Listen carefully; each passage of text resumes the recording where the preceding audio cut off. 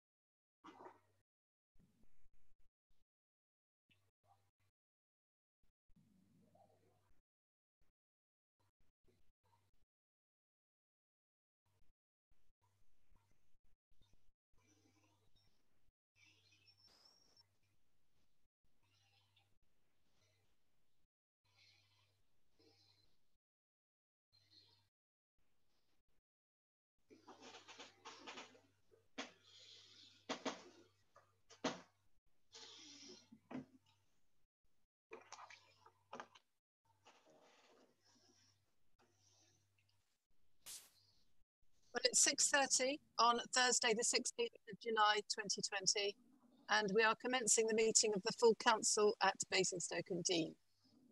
I'm Councillor Diane Taylor, Mayor of Basingstoke-on-Dean, and I'll be chairing this meeting. Welcome to all councillors, participants, and viewers to this council meeting. It's being streamed live on YouTube and will also be available to view after the meeting is finished. The revised procedure for virtual meetings is the same as last month's first virtual meeting, which went quite well. So just to reiterate one or two key points. First of all, councillors are identified by name on the screen, and I will introduce them by name before they address the council. Councillors who wish to speak should use the raise hand button and switch this off when they have spoken. I'm content for councillors to interrupt without using the raise hand button, only if they have a point of order or a point of personal explanation to raise. Can councillors please ensure that their mobile phones are now switched off or are on silent, along with any other devices that could interfere with the proceedings? Thank you. Councillors should turn on their video link during the meeting and keep their microphones muted unless they have been invited to speak. As far as agreeing recommendations is concerned, I can't, as is the usual way, visually check that all councillors are happy with the recommendation. I'll therefore, following the introduction of the item, ask if there is any dissent which would prompt a debate. If no one raises their virtual hand to indicate dissent, I will take it that we can agree the recommendation without discussion. Obviously, if there is dissent, we will debate and vote as usual. Voting will, as mentioned last time, be taken by a roll call. Before voting commences, all councillors will be asked to turn their microphones on. Each councillor will then be asked to indicate whether they are for or against the motion or recommendation, or whether they wish to abstain. And once their vote has been cast, councillors should switch their microphones off. Officers present will only switch their video link on during the proceedings when they are presenting or where they wish to be invited to speak by me as chair. That's the preamble. Now, as is customary, may I invite the Mayor's chaplain, Dr. Andy Taylor, to say a few words and pray. Councillors who do not wish to take part in this item may, of course, switch off their sound. Thank you. Good evening. Can you hear me? Can you hear? Yes, we can. Okay, great. Good evening to you all. One of the things that's really dominated the news, apart from the lockdown and the pandemic, has been the killing of George Floyd in Minneapolis and the subsequent wave of protest against racism that swept the Western world and continues to do so.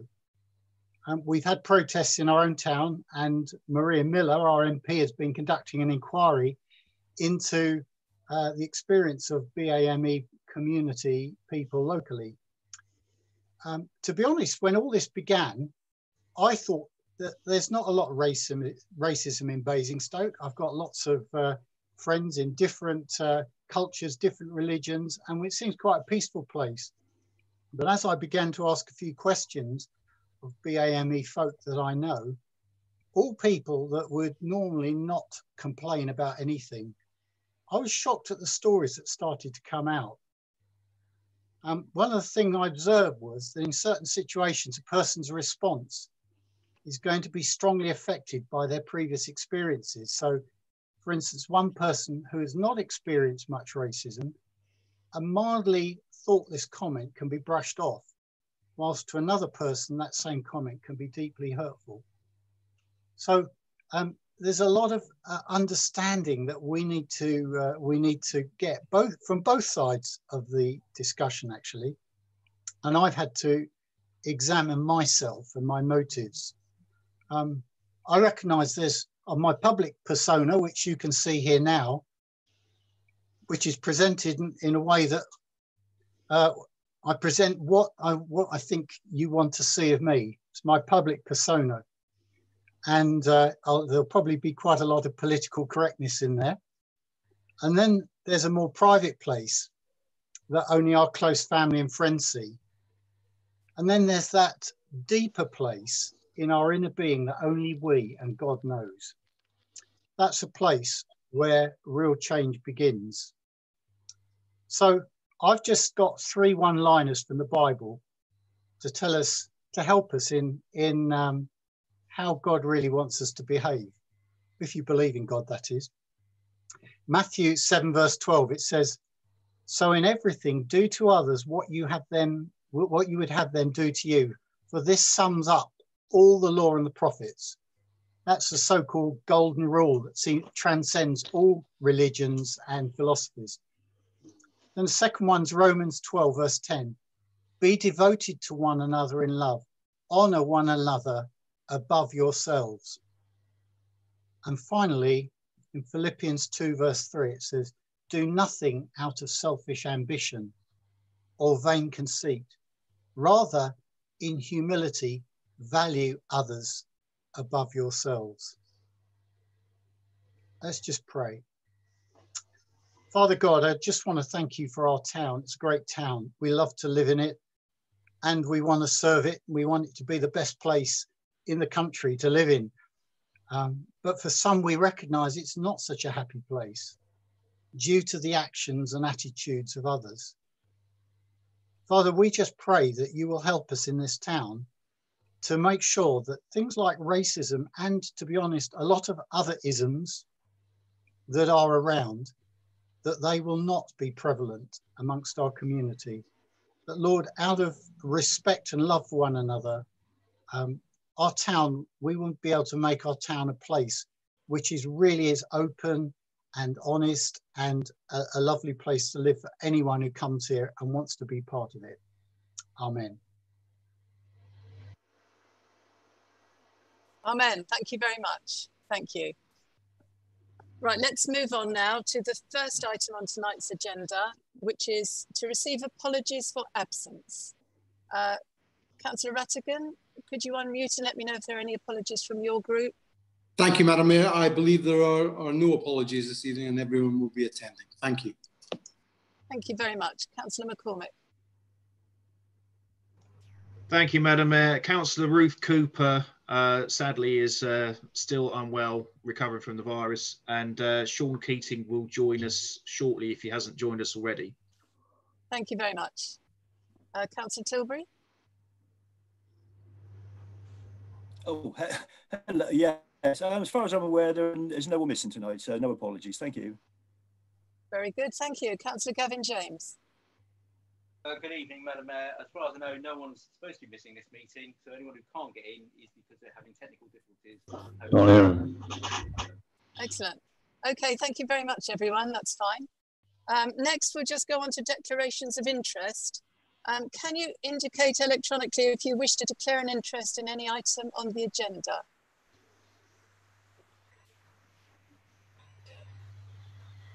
Councillor Vox, I think you have something to say. Yes, please, Madam Mayor. I was trying to find the little hand. With reference to item 8 on the agenda, and for reasons of transparency, I declare that I'm a board member of the Housing Association Two Saints Limited. I'm advised this does not affect my participation in the item. Thank you.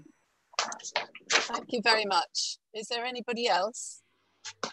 Yes, Madam Mayor, can you hear me? Councillor Fillamore. I can, yes. Thank you, Councillor.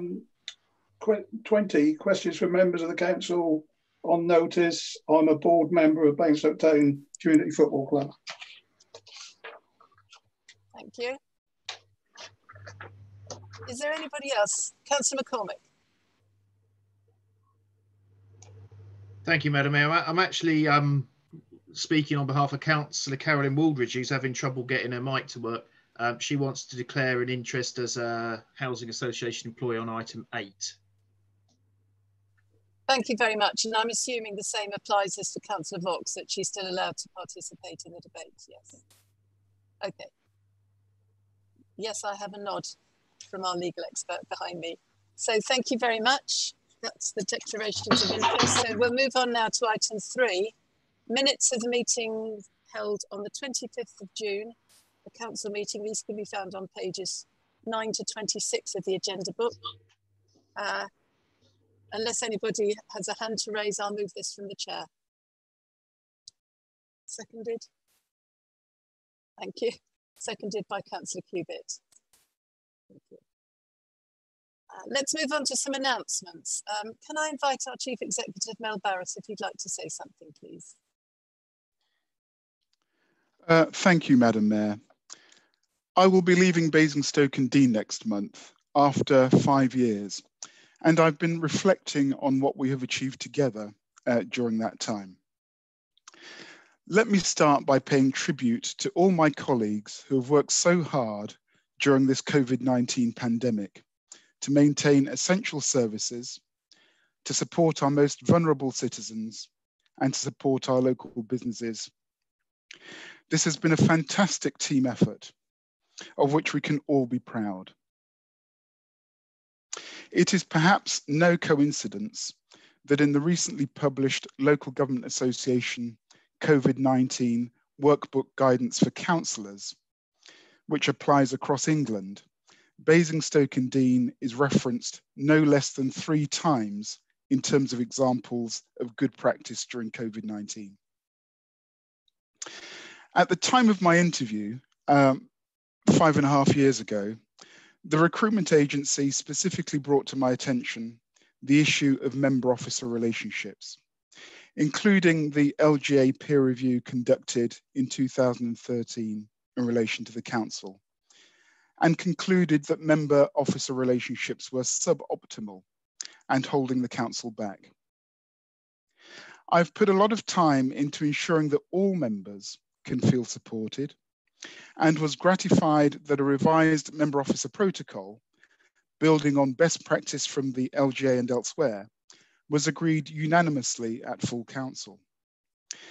And notwithstanding some bumps in the road, the partnership between members and officers has been improved. And Madam Mayor, at your Christmas drinks reception following last December's full council meeting, there was a tremendous demonstration of everyone coming together, which was great to see. Basingstoke-and-Deane Borough Council is ambitious for its place and ambitious for its people. However, there was some work to be done in the early days with the administration in terms of encouraging a sharper focus as to priorities, so that staff could be clearer about the things that mattered most and could marshal their efforts to deliver against those priorities, supported by effective managers to make a real difference on the ground. Feedback from staff and residents has been resoundingly clear. The first internal staff survey, some 18 months into my tenure, showed improvement across 90% of the performance indicators measured. And shortly afterwards, we won Hampshire Inspire's Employer of the Year award across both the public and private sector. In 2018, we recorded the highest score for a staff survey of any local authority that participated in the Best Companies Index, as featured in the Sunday Times. And we repeated that score in 2020. This high level of staff satisfaction has translated directly into extremely high levels of resident satisfaction on how both the council runs things at 80% and satisfaction with the borough as a place to live at 95%. These figures are way above averages for local government, and we should all be proud of them. During my time here, we have supported the council to bring together a range of opportunities and to turn them into a compelling £4 billion investment and development programme to support increased growth and prosperity of the borough into the medium and long term. This investment and development programme led to the council and Basingstoke winning the Thames Valley Property Awards across Thames Valley. I do not underestimate the challenge of promoting and accepting growth. The challenge of moving from a discussion around the generalities to a discussion around the site specific. And I have sought to imbue in my officer colleagues the notion that engagement, challenge, and scrutiny should be welcomed as a means of trying to ensure that the council can be in a position to make the best possible decisions. Manydown has a long and complex history well before my time. I am pleased that after many, many years, the council has finally got this over the line in terms of securing an outline planning consent. This is a very exciting project for the borough's future, and my thanks to a range of officers who have worked diligently and transparently along the way and have been unstinting in their support of members. This moment perhaps provides an opportunity for all those who want to make the borough all it can be to engage and seek to positively shape the development moving forwards. To positively shape and engage rather than to focus on looking in the rearview mirror. As a council, we have delivered the first new Grade A office space at Basingview in over 15 years. And in a recent catch-up meeting with the Chief Executive of Sovereign Housing Association, he reminded me that I introduced the opportunity to him and was pleased to confirm to me that they've now moved into the building and renamed it Sovereign House. A great achievement for us in terms of citing their HQ on Basingview.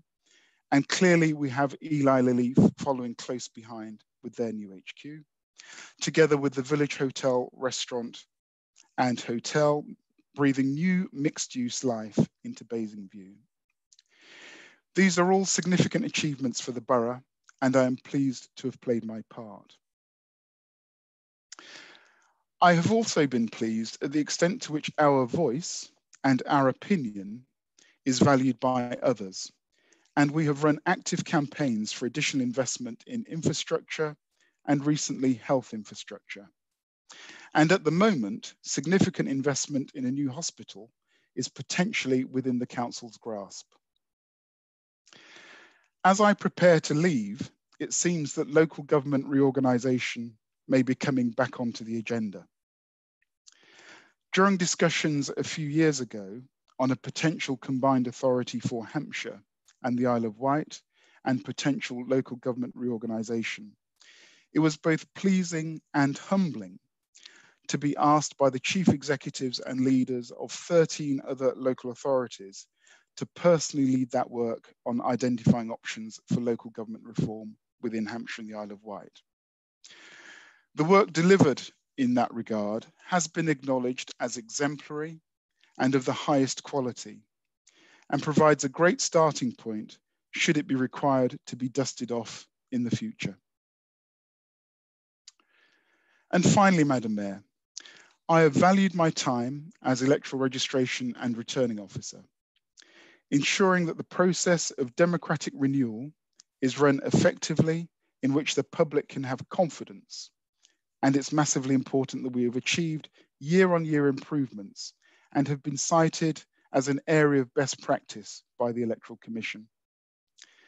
However, one thing that has proved to be beyond my ability to deliver is the much-awaited all-out election following the electoral review of electoral wards. Initially, this was as a result of concerns about the process followed by the Local Government Boundary Commission for England, which meant that we missed our May 2019 slot. And then clearly this year, a postponement as a result of COVID. Which brings me full circle. COVID is where I started. Madam Mayor, Leader of the Council, Leader Emeritus, councillors and officer colleagues, it has been my tremendous privilege to serve as your Chief Executive for these last 5 years. I wish you every success and all the very best for the future. Thank you.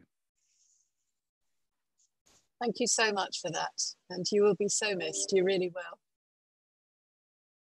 Now, I believe Councillor Rattigan, would you like to say a few words? Thank you, Madam Mayor, and thank you, Mel, for your words. I'm delighted to be able to express my thanks to Mel before his departure. Having shared quality time with Mel, I'm struck by how much he has reminded me of the great West Indian cricket captain, Clive Lloyd. Mel metaphorically arrived at the crease here in Basingstoke when there were poor overhead conditions, a turning pitch and difficult opponents. But he took his time to play himself in, to weigh up the opposition, understand the ground conditions and play with a straight bat. He has fended off many difficult deliveries, even negotiating a number of bouncers, some of those delivered by us as members. He knew when to be defensive and when to strike the ball to the boundary. But more than that, like every great captain, he understood that he could not be the best in every position. So his role was to bring out the best in others. Thus, he looked to surround himself with a team that could deliver for this borough. Like any great cricketing captain, he spent long hours in the net, coaching, mentoring, shaping others to be better than they were before they had the benefit of Mel's time and experience. One of his lasting legacies will be the team that remains on the field when he has left the ground.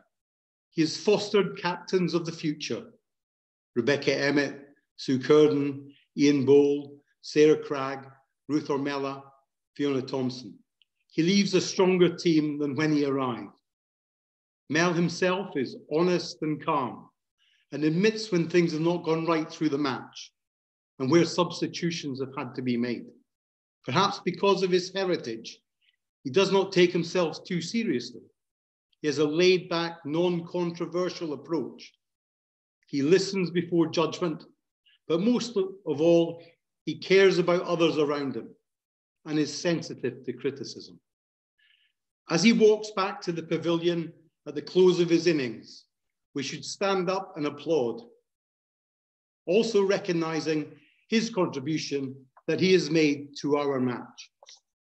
He may go to another place that will benefit from the input of us here in Basingstoke into that leader, Mel Barrett. We will go on to have many other captains of this borough, but no one will be another Mel.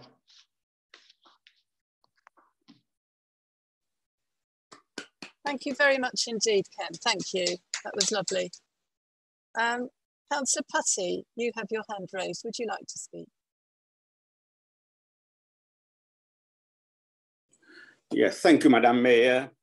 I'd like to pay tribute to Mel for the support that he has given me throughout. And there was one of the projects that we actually undertook, in which he was very supportive, was to support the Basingstoke Hindu Society in their search for a mandir site. And I hope that this particular project is not going to fade away after his departure. I just hope that I'd like to thank him for that. And also on behalf of my, the residents of Hatchwarren and Beggarwood, who were delighted to see him on his visit to the wards. They were really very pleased, and they were proud to see that a chief executive is coming over to visit the lovely place of Hatchwarren and Beggarwood. So I would like to say a thank you on behalf of my resident to Mel, and I wish him all the very best to whatever he is going to do in Nottingham. Thank you, Madam Mayor. Thank you very much, Councillor Putty. Thank you. Councillor Isaac, would you like to say something? Yes, thank you, Madam Mayor. I would like to say a few words of appreciation about our departing Chief Executive. I worked closely with Mel over the last 5 years and quickly realised the borough had been fortunate to appoint a capable and wise new Chief Officer. Local democracy here in Basingstoke is often fiery and sometimes very bruising. Mel has always demonstrated objectivity, integrity, and calmness under fire, and just as importantly, firm resolution. He's now got the grey hairs to prove it. It made me reflect on occasions that the diplomatic service's loss was our gain. As an advisor, Mel brought highly relevant experience and insights that were frequently invaluable in helping to deliver the council's priorities, including the much needed new investment in jobs and housing now being realised. Around the table, Mel had a great ability to steer us from inconclusive debate on complex issues to sound, well-reasoned ways forward. He's an intelligent solution finder. He also has a good sense of humour, which is just as well, really. I wish Mel success in the big new role he has accepted at Nottingham. Basingstoke will have prepared him well for most eventualities. Mel, you have played a pivotal role in helping to make this borough a great place to live and work today, and I'm certain that our residents will be beneficiaries of your good work for many years into the future. Thank you very much and good luck. Thank you, Councillor Isaac. Councillor Sanders and then Councillor McCormick. Thank you, Madam Mayor. I don't want to prolong this eulogy indefinitely. You can see his head swelling already. As somebody, I suppose, who's probably spent more time with him than almost anybody else over the years, together as chief exec and as leader, and sharing the thick and the thin, as we might call it, as we went through things. I mean, the one thing which just comes across is he's a really nice guy. He just is a really nice guy who you enjoy spending time with, who plays a completely straight bat, which is very unusual in the world of local government. And it's the result of, is very clear to be seen in the way that the council's improved during his tenure. It's a great loss, but we always knew he'd go in the end because he's capable of doing a bigger and better job. And I'm very pleased that we've been that stepping stone towards him getting it. And I also, along with everybody else, wish him the absolute best of luck wherever it is he's going. I've forgotten now, but I think it's somewhere up in the Midlands, isn't it? Nottingham or somewhere, I think. Good luck, Mel. Yes, it is Nottingham. Councillor McCormick. Thank you, Madam Mayor. On behalf of the group, Mel, I'd like to wish you all the best in your move to Nottingham, and you're going on to a unitary authority, a very big authority compared to Basingstoke. So in that regard, I'm pleased you're moving on to bigger and better things, and I wish you all the best in your new role.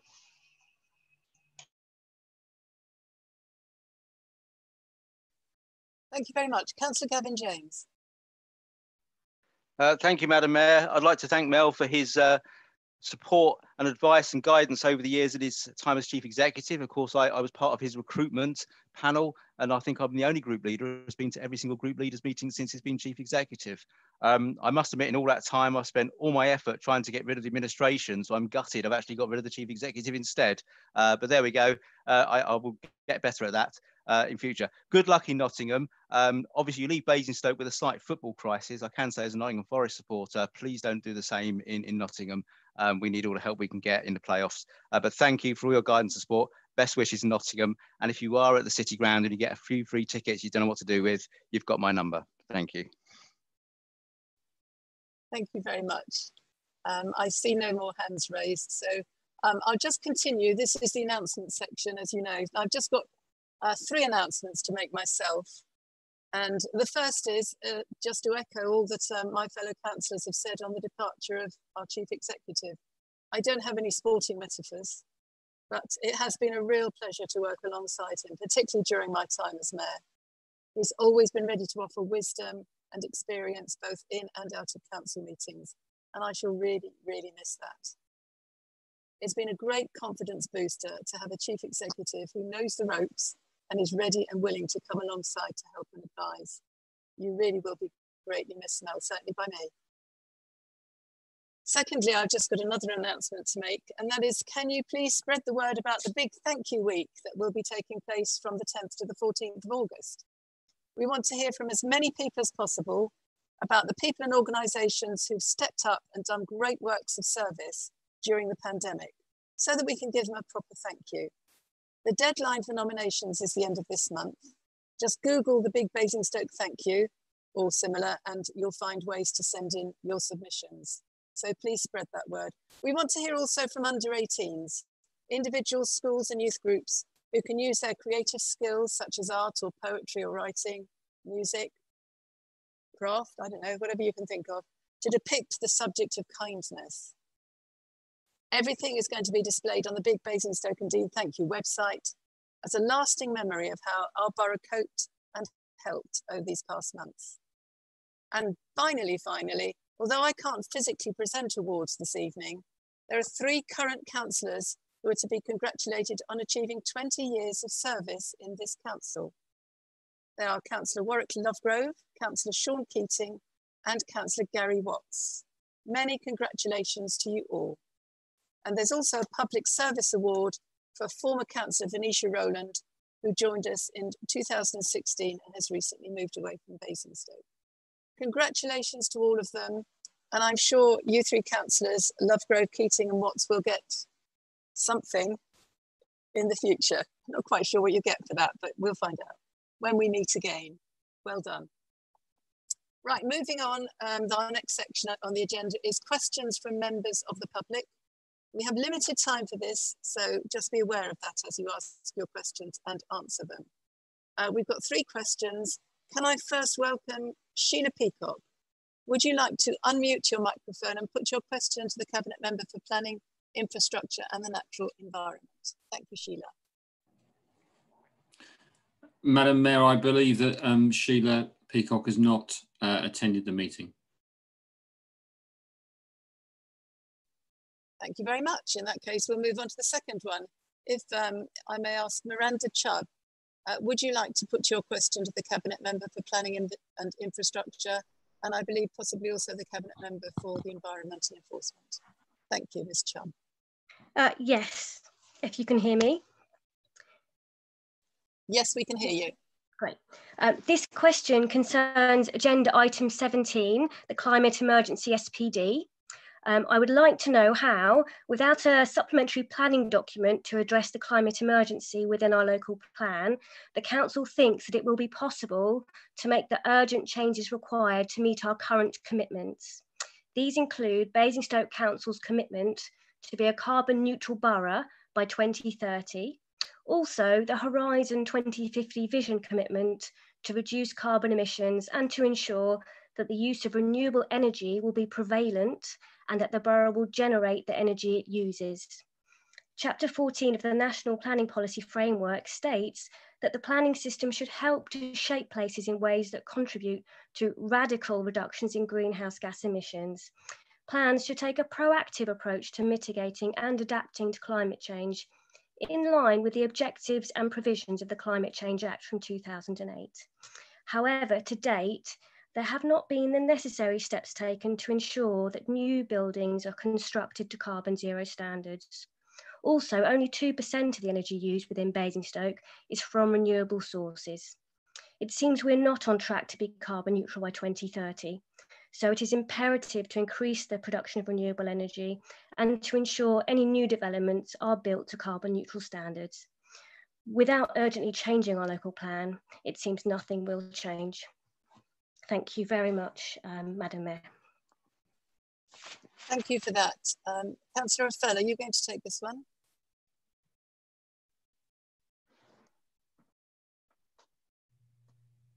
I am. Councillor Eaches, over to you. Thank you, Madam Mayor. The Borough Council unanimously supported the declaration of a climate emergency last summer, and I am committed to working with my Cabinet colleagues to meet the ambitious targets set out in that declaration statement. As such, we have commissioned consultants to support us in identifying what actions we need to take as an authority to tackle our own emissions and to reduce emissions across the wider borough through our role in influencing and enabling residents and also our partners to take actions to reduce emissions.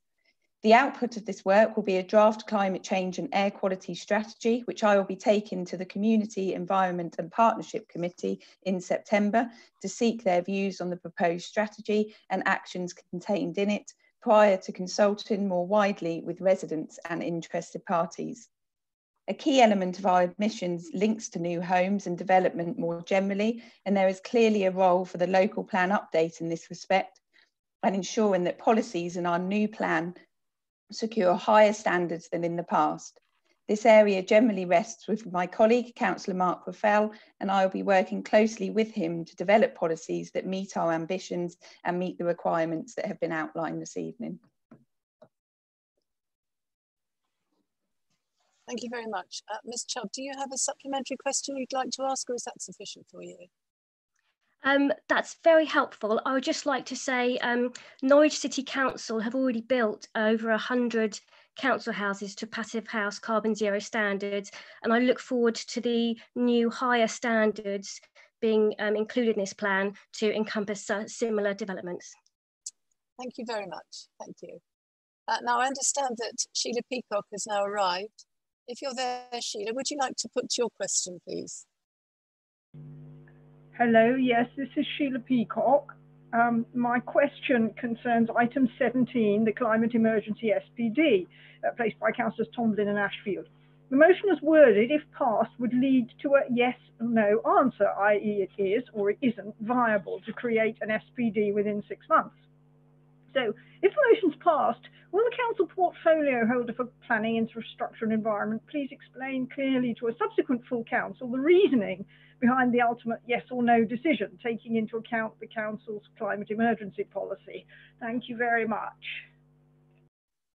Thank you, Sheila. Councillor Raffel. Madam Mayor, I'll answer the question now rather than in the future. The position is you can't create an SPD unless there's a policy in the current local plan, full stop.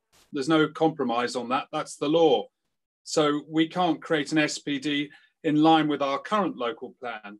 But this motion, which we'll discuss in due course, has many benefits. In other words, if we pass it, we'll be able to discuss creating an SPD as well as obviously the overall policies in time for the local plan update. so that if an SPD is required, we're already engaging in that discussion forthwith, rather than delaying until the local plan update takes place. So the answer to the question is we can't do it, because that's the law, but we can prepare for it, and we can do some other things which I'll talk about later in the meantime. Thank you very much. Is that sufficient, Sheila? Would you like to ask anything else? No, that's fine. Thank you very much indeed. Thank you. Thank you for your question. Finally, there's another question for Councillor Fell from Martin Heath. Welcome, Mr. Heath, and would you read your question?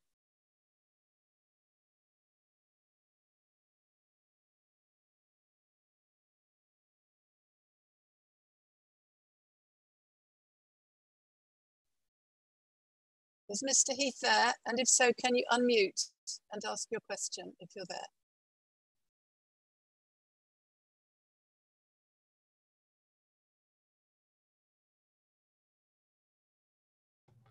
Yes, Madam Mayor, indeed I am. I hope you can. I hope Good, you can yes, hear me. we can hear you. Thank you. Thank you very much. Yes, I think just it was just a year ago. I think nearly to the day actually that this very chamber declared it a climate emergency. Indeed, I was at that meeting, and then of course in February 2020 an update meeting was held. I was at that meeting as well. And the opening statement there was our changing climate is a significant threat to us all, and we need to take urgent action to respond in order to stop harming the planet. And I think, you know, since February or since last year, how things have changed. And I think there's a perfect example of how an emergency can overwhelm us if we don't react rapidly to an emerging situation. My concern is we are not really reacting anywhere near quickly enough to the emergency, the climate emergency we now face. We're now a year closer to 2030. Very little has happened in that current year. The current approach, as we've just heard from the previous councillor, is to do not much more than revise the local plan, perhaps by 2030, if we're lucky. But we're in an emergency. The IPC has made it absolutely clear that if we're going to limit global warming to just 1.5 degrees, which in itself is significant, was going to require rapid and far-reaching transitions. We would need, on a global basis, to cut CO2 levels by 45% from the 2010 levels. And that means us in the West having to get to something like zero carbon by 2030. Yeah, so in Basingstoke, we need rapid and far-reaching transition. Yet our response to date has been to, oh, let's have another plan, or let's have another plan, let's have another plan. We just haven't got the time to wait to 2023. Now, our current local plan is based on evidence that at best was collected 7 years ago. It hardly mentions climate change. Indeed, even in parts, it actively prevents the introduction of renewable energy technology into our borough. That's our current local plan. It allows developers to build inefficient homes. It allows them to build offices and warehouses and factories with nothing more than a passing mention of their impact on our climate. Mr. Heath, I'm so sorry to interrupt you. We've very limited time for questions. Okay. I wonder if you could move on to the actual question. Indeed. I mean, as we said, we've got a serious air pollution problem as well. So 3 questions really. You know, given that we all agree that the current local plan is no longer fit for purpose, what's the preference of the council? Is it to issue a new local plan in 2023 at the earliest? Is it to amend the existing one via a supplementary planning document so we can take action on climate change now? And you know, if and how do you justify the choice between either the long, slow process of issuing a new plan in 2 to 3 years' time, or amending the existing one within the next 12 months? Many thanks. Thank you very much. Councillor Fell. Madam Mayor, can I thank Mr. Heath for his question, as he knows that my approach has been to meet with him already and other groups to discuss these important issues. And whilst there are many things he may say in rather bold language, which I disagree with, there are obviously many good things he's also saying, which I will take away and work with. And he understands from me that he is not the only voice that I'm listening to. There are many others within the borough who have different views, but all designed to pull us in the same direction to try and solve these problems. I would like to say to him that to suggest this local plan is just as similar to the old one is balderdash. it is going to be different in the sense that it will have, like a golden thread running through it, what we need to do with climate change. And in terms of his first sentence, we all agree the current local plan is, we don't all agree that. It is well understood by developers, by the planning inspectorate, and on every other level that our current local plan is fit for purpose. The only matter that it's missing, which is why we're having this discussion, is the fact that when it was formed, the population of Basingstoke-on-Deane wasn't jumping up and down about climate change then, but are now. And that's why we're going to introduce this policy within our updated local plan.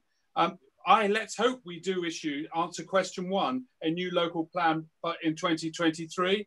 We can't amend the existing one via an SPD, as I've already explained. It just can't be done. That's the law of the land. It's not about us being difficult. We can't do it.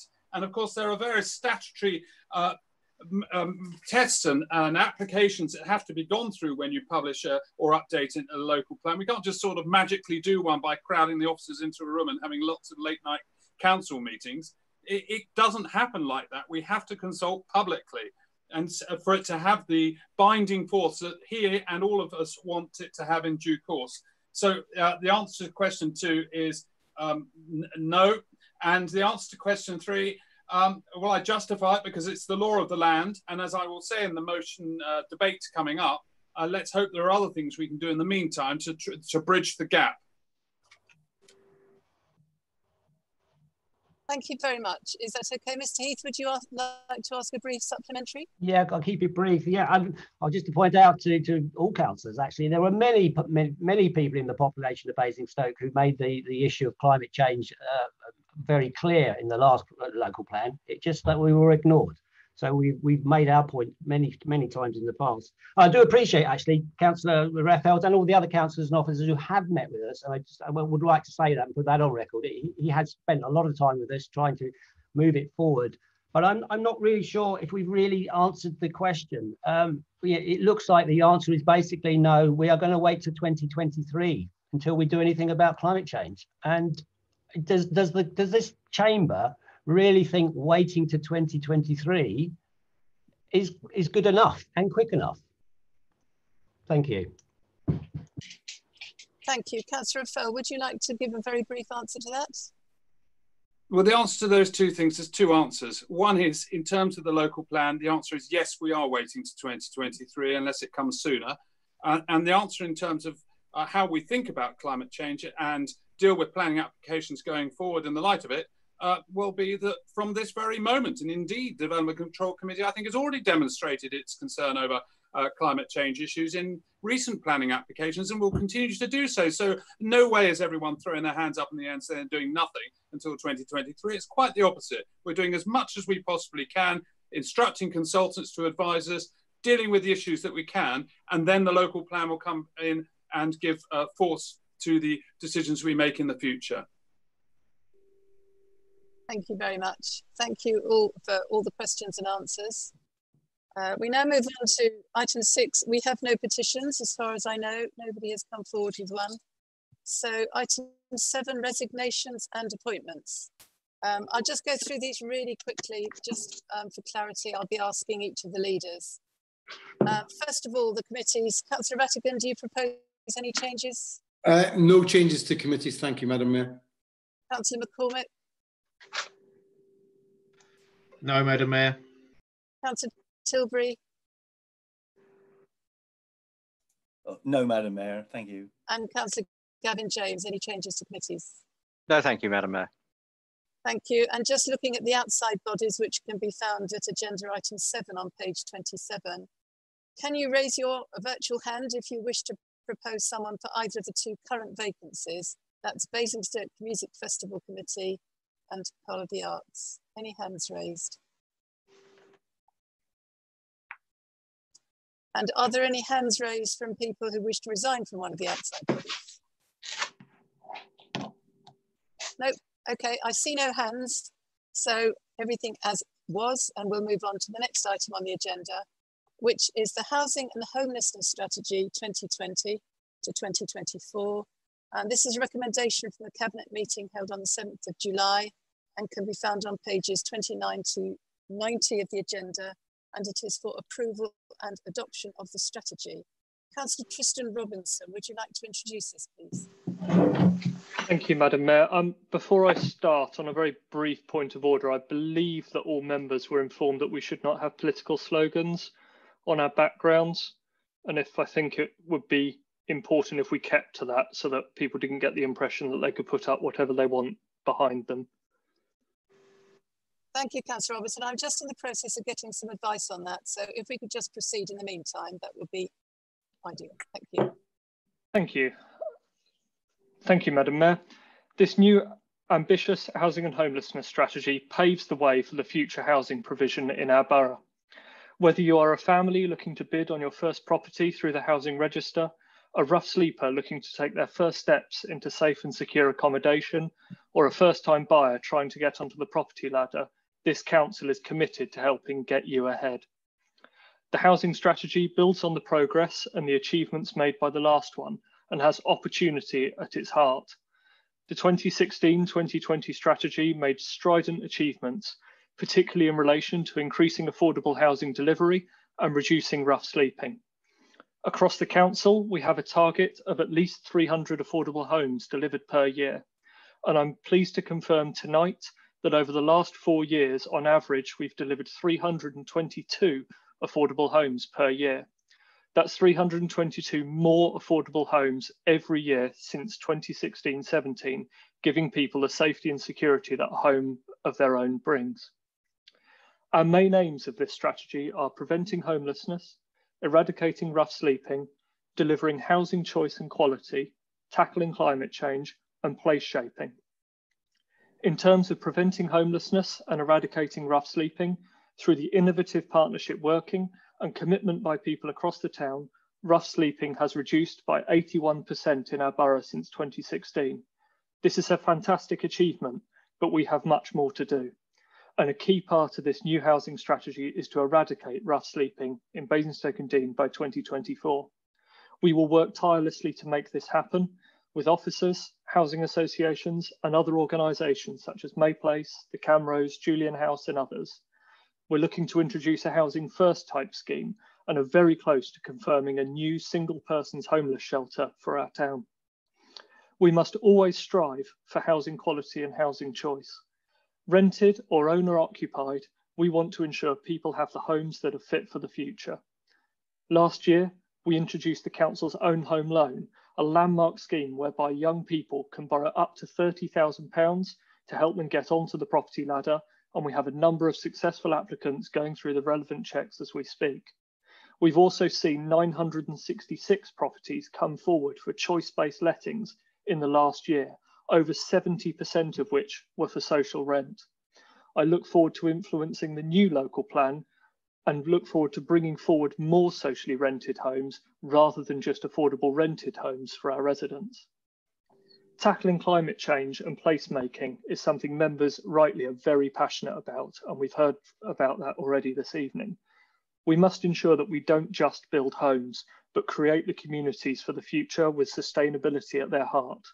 I'm delighted to be working with Councillor Isaac on the regeneration of the Winklebury Centre, and I look forward to this strategy not only informing the new local plan, but also to working with Councillor Fell on the new development charter for Basingstoke and Deane, setting out what we believe is the exemplar standards developers should strive to when building homes in our borough, including carbon neutrality and increased biodiversity.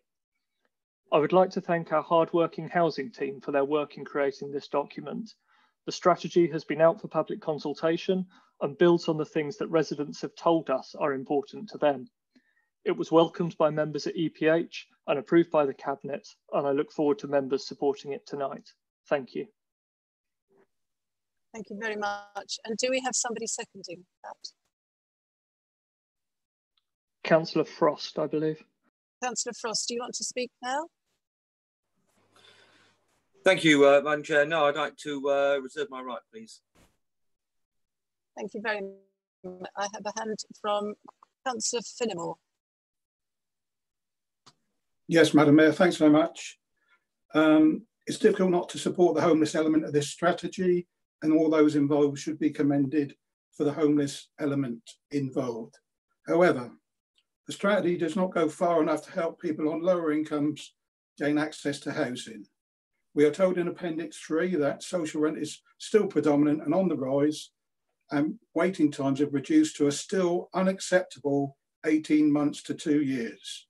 Appendix 4 states that an average private rental for a 2-bedroom property is £875 per month. So how does someone manage to save for a deposit while private rent costs take up a large proportion of their income while being excluded from the opportunity of social housing? The council's in-house equity loan only helps a narrow group of potential home owners. Shelter research shows that starter homes are unaffordable for households on the living wage in 98% of the country. We cannot record a vote of thanks later in this agenda for those key workers who until recently we applauded on a Thursday evening without providing them with genuinely affordable homes. In a post-COVID-19 world, as the recession starts to bite and with unemployment set to rise, this council needs to recognise that things don't have to be the same. This council needs to take back control of its housing policy. The current housing policy is broken. The dogmatic approach to getting on the housing ladder is not for everyone. The housing ladder in itself perpetuates inflation with its reliance on ever increasing house values, which increasingly prevent entry from the younger generation.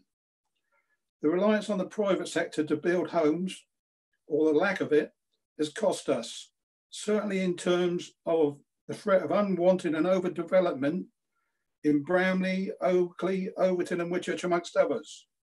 Developers are riding roughshod over the local and neighbourhood plans. The council should return to a programme of social housing with all the benefit that it accrues, fiscal and social. As argued previously, investment in social housing will provide a better return on the council's investment and a probable reduction in housing benefits and emergency housing accommodation. Madam Mayor, the coronavirus crisis has shown the willingness to look out for each other. So as the task of rebuilding our economy begins, we need to ensure no one is left behind. If there was ever a need for the Prime Minister's renewed commitment to levelling up, it's in housing, but not at the expense of the countryside. Thank you very much. Councillor Gavin James. Thank you, Madam Mayor. I'm not going to get into the debate about how we need more social housing and must build more homes, but not in Overton or in areas where we live. That's clearly a debate for another day. What is important, I think, is looking on the homeless. Obviously, this paper originally went through EPH long before the pandemic was recognised by the government, certainly in terms of attending meetings. And when the government, the pandemic hit, the government announced we will do whatever it takes. And as we know with Conservatives, that generally means we'll take whatever we can. And so we spent a lot of money on getting the homeless off the streets. So we've got a strategy that says we'll achieve that in 4 years. Actually, we managed to do it in about 4 days after the lockdown, which is a fantastic achievement. And I'm grateful to our officers for doing that. But what it has taught us is it's possible. And I appreciate it's not been always worked out well. And I appreciate some of the hotels and B&Bs we've used now want to return to being hotels and B&Bs. But I think we've got very used to the idea that homelessness is unacceptable. And I think the strategy to have a 4-year target to get rid of rough sleeping is no longer the ambitious target it may have seemed back in January, February when this went through committee. So I think whilst I agree with the strategy, clearly any strategy can be improved and hopefully our policies and actual outcomes will exceed the strategy. You have to have a strategy as a starting point.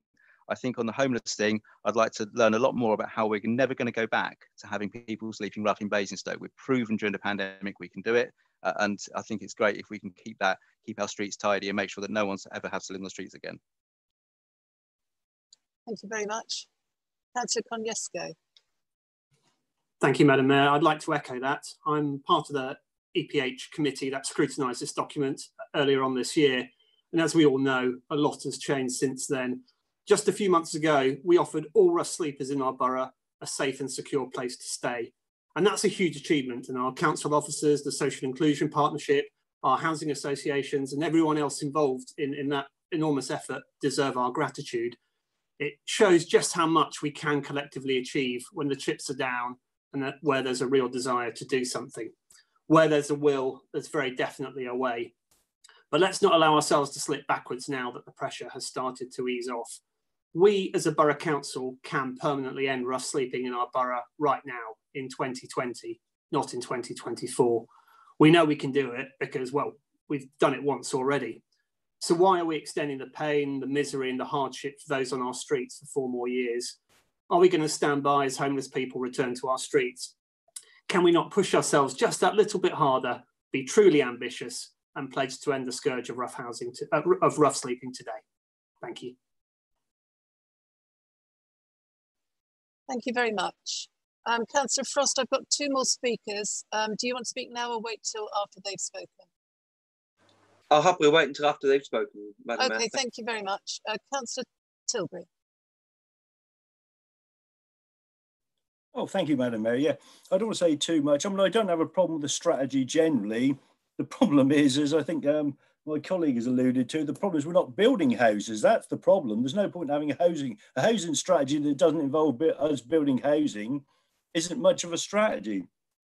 And to put this into context, when I joined this council in 2002, 73% of the people in the borough lived in the house they owned or were buying, 18% lived in social housing, and 7% lived in private rented housing. Look at the figures now in this report. The number of homeowners has fallen to 68%. Those in social housing has remained the same because largely, whether we've built more, we've sold more off. But look at the real change is 13% now live in private rented accommodation. We've increased the amount of insecure accommodation, reduced the number of homeowners. I mean, whatever strategy we've been pursuing for the last 15 years, it's clearly not working for homeowners. It's not really working for people in social housing. And as for the people in the private rental sector, they're going to be stuck there forever at this rate. And if you look at the real problem, it isn't that we don't want houses. We've had no problem having houses built in Overton. When we get them, we tend to get flats that are unsuitable for families. So they're of no use. So we end up with people who actually want to be in Basingstoke, work in Basingstoke, are being pushed out to Overton. They've had the same problem in Bramley and other areas. If you look back to 1970, when we were run by the Kingston and Whitchurch Rural District Council, they were building 210 houses in 1970. They were 1/6 of the size of Basingstoke and Dean. You know, we'd have to be building 1,300 houses a year now to compete with the level of house building by a rural council. Obviously, Basingstoke was building far more because of the London overspill in the new town. But we're not building houses for the people that need them, that they can afford to live in. Because the biggest change is, of course, we've lost so many of those properties. We're not going to get them back. And unless we build them, nothing is going to change, is it? If you build houses, they're not going to fall in cost. That remains the same or keeps going up. And we're likely to see the biggest recession we've seen in our lifetime. We dealing with properly. We are made them. The private rental sector go to the roof. More people in insecure accommodation. There'll be even more people on the streets. And isn't it interesting that we can suddenly take people off the streets when we think they're a threat to our health? We should have done this years ago. Clearly, we know it can be done. It's just finding a way to deal with it. Thank you, Madam Mayor. Thank you very much. Councillor Wooldridge.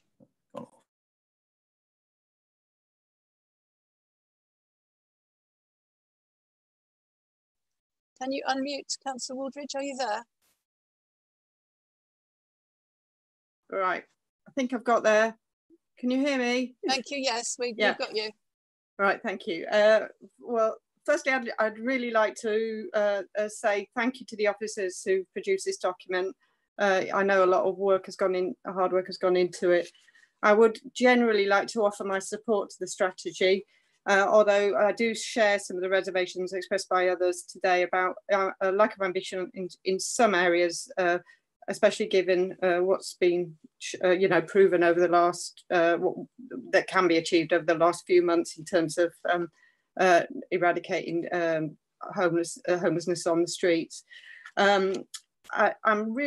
I'm pleased that the portfolio holder and officers have listened to the feedback that members have given at EPH and in other consultation events, and that they've actually included the feedback from members in the strategy. So they have actually changed the strategy to listen to feedback, which is good. in particular in relation to the social rented target, the commitment to work with registered providers on making the best use of adaptations, and you know, I know it was already in the pipeline, but absolutely the commitment to look at an emergency hostel provision, a new emergency hostel provision. Although, as we've just said, things have moved on a bit now, and it would be lovely not to need such a thing. And also the emphasis on, well, not the emphasis, but at least the inclusion on empty homes work, which wasn't in the last strategy at all. I'd also just like to take the opportunity for the work, you know, to acknowledge the work of the housing team in the course of the last strategy. They've done an amazing job, really, and in the work they've done with partners and voluntary sectors in sort of eradicating, well, not eradicating, but really sort of denting the amount of rough sleepers we've got on the streets, and working with the churches in the winter night light shelter provision. They've done that for 3 or 4 years now, and it's been a tremendous success. You know, I know that their creativity and partnership working shown by the team is excellent. So I'd just like to acknowledge that today, really. So that's it, really. So thank you very much. But generally, I'd like to support the strategy, but have reservations about lack of ambition in some areas. So thank you. Thank you very much. We've got Councillor Harvey and then Councillor Frost to do his second speech. So Councillor Harvey. Thank you, Madam Mayor. Can I thank the Cabinet Member for introducing the paper, and can I thank the officers for the work that's gone into producing it? I recognise I don't want to repeat what colleagues have said, which I agree with, particularly the points on homelessness, particularly the points around what we can and should be doing as a local authority to make the difference on sites that we own, on sites that we directly influence. Because while having the socially rented target is welcome, and I do hear what the Cabinet Member says, and it is very welcome considering the years we have debated it in this chamber and had the conversation year on year on year that hasn't resulted with it on the ground. So I guess that's my actual point of the question. We have the strategy. It is a piece of paper that has a vision and aspiration in it. We have a target, and we have land we own. We have land we seek to influence through the planning process. The proof of this is going to be in the delivery. So the challenge to the Cabinet is just how serious are you at intervening on our land, on land we seek to influence through planning, to actually get the socially rented housing on the ground. I welcome the words, I really, really do, and I welcome the strategy. The question now is, can we deliver on it for all those residents in our borough that genuinely want to see socially rented housing and other forms of housing? It's not but it's absolutely critical. But the point about the private rented is important, because a lot of those residents who would benefit from socially rented housing are trapped in private rented accommodation, and I do mean trapped in it, and to find very difficult ways out into housing that would then suit their needs, because many of them are trapped in private rented housing that does not suit their needs. Once they're off the register and they're gone, they're off the register and gone. So in that context, how we support people and get the right housing that meets our community's needs is really important. So I welcome the paper, but the challenge is actually going to be in the bricks and mortar that we're able to build over the next 10 years or so with a local plan and in terms of the life of this policy. So thank you, but the challenge is going to be in that. Thank you, Madam Mayor. Thank you very much. Councillor Frost. Thank you, Madam Mayor. I'm pleased to second this housing and homeless strategy paper, which sets out the strategic way forward that this administration proposes to follow, using the following priorities: preventing homelessness, eradicating rough sleeping, increasing housing choice and quality, tackling climate change and future-proofing housing, and also place shaping. This strategy built on the success of the 2016 to 2020 housing and homelessness strategy, where we have seen rough sleeping in the borough fall by 81% since 2016 through a use of a comprehensive range of trailblazing initiatives. We have seen the affordable housing being delivered in greater numbers. Note that roughly 40% affordable housing is roughly equivalent to 300 dwellings. In 2018 and 19, we delivered 414 dwellings. And in 2019-2020, we have delivered 494 dwellings. We have helped and continue to help residents access housing with our own home loan scheme, And I'm pleased to know that residents are going through the appraisal process and along with the twice annual Help to Buy events, where over 1,000 households have accessed help and advice since these events began. Finally, I'm really pleased that this strategy will help homeless single people across the borough access accommodation, encouraging access to HMOs through our housing association partners. I am pleased and proud to support this strategy paper, and I urge every councillor to do so. Thank you, Madam Mayor. Thank you very much, Councillor Frost. Would Councillor Robinson now like to sum up, please? Thank you, Madam Mayor, and thank you to members for their broad support this evening, particularly to those on EPH. Like Councillor Wooldridge and Councillor Harvey, I think we had a very good debate at EPH, and I think hopefully, while not agreeing with everything that's in the strategy and perhaps wanting it to be stronger in certain places, we had a good debate, and we've made sure that we've edited the strategy to take into account your feedback, particularly in regards to social rent. On Councillor Harvey's point about social rented homes in our local plan policy, I agree we should be stronger as a council in telling developers what we want and what we want to see, and I'm hoping we'll be able to do that through the development charter, but also what this housing strategy will do, it'll help inform the local plan review. And hopefully as part of that local plan review, we can come to a better policy than we have currently in terms of CM1, where we can stipulate more social, and indeed, I'd like to stipulate more affordable home ownership as well. That won't come as a surprise to members, but that's what I think we should be doing. I completely agree with what every member said about ending rough sleeping by 2024, and that there's no cliff edge for vulnerable individuals. Councillor Konechko is right that we have supported people throughout the pandemic, and if we can end rough sleeping sooner, that is absolutely what we will do. But what we need to recognise is it's not always just about a roof over people's heads. It's about that wraparound support. I've committed as portfolio holder that every person who is sleeping rough received safe and secure accommodation. They received that offer. Those who've taken up that offer, that's absolutely fantastic. Those offers remain. Now that we're coming out of COVID, they will not be taken away. There will be no cliff edge. And what I'm hoping is that that will have been the tool to get people to engage, and that we can end rough sleeping for good in our borough. I was disappointed with the remarks from the members, the Democratic Republic of Overton and elsewhere, where they're saying that we need more homes that people can afford. I agree, we do need more homes that people can afford, and the council's pioneering the own home loan to help young people into housing. They're saying we need more social rent and to reduce waiting times. I completely agree, and that's why what we're delivering was more homes. 966 homes on the choice-based letting system last year, 70% at social rent, and Councillor Frost read out the numbers on broader affordable rent. What's disappointing is then to see the argument against more homes in their district. As Councillor Tilbury said, 270 homes delivered in 1970 by Overton Rural Council. If it's the right thing to do for residents then, and if it's the right thing to do for residents now, we can't always object to it in our own backyards.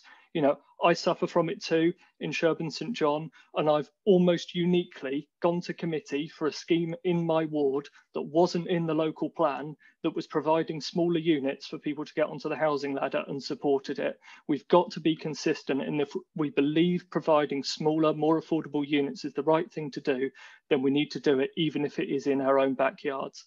Thank you very much, members, and hopefully we support the strategy and we can end rough sleeping by 2024. Thank you. Thank you very much. Can I now pass over to officers for a vote on this issue, please? It is obviously to approve and adopt the strategy. Thank you, officers.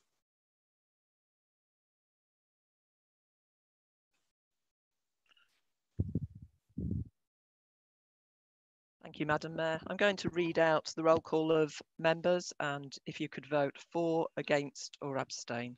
Thank you. Councillor Ashfield.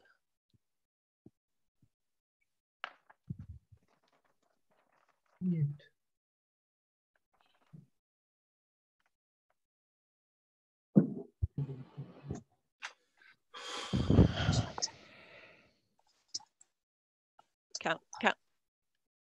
sorry, Councillor, are you on mute? Councillor Ashfield?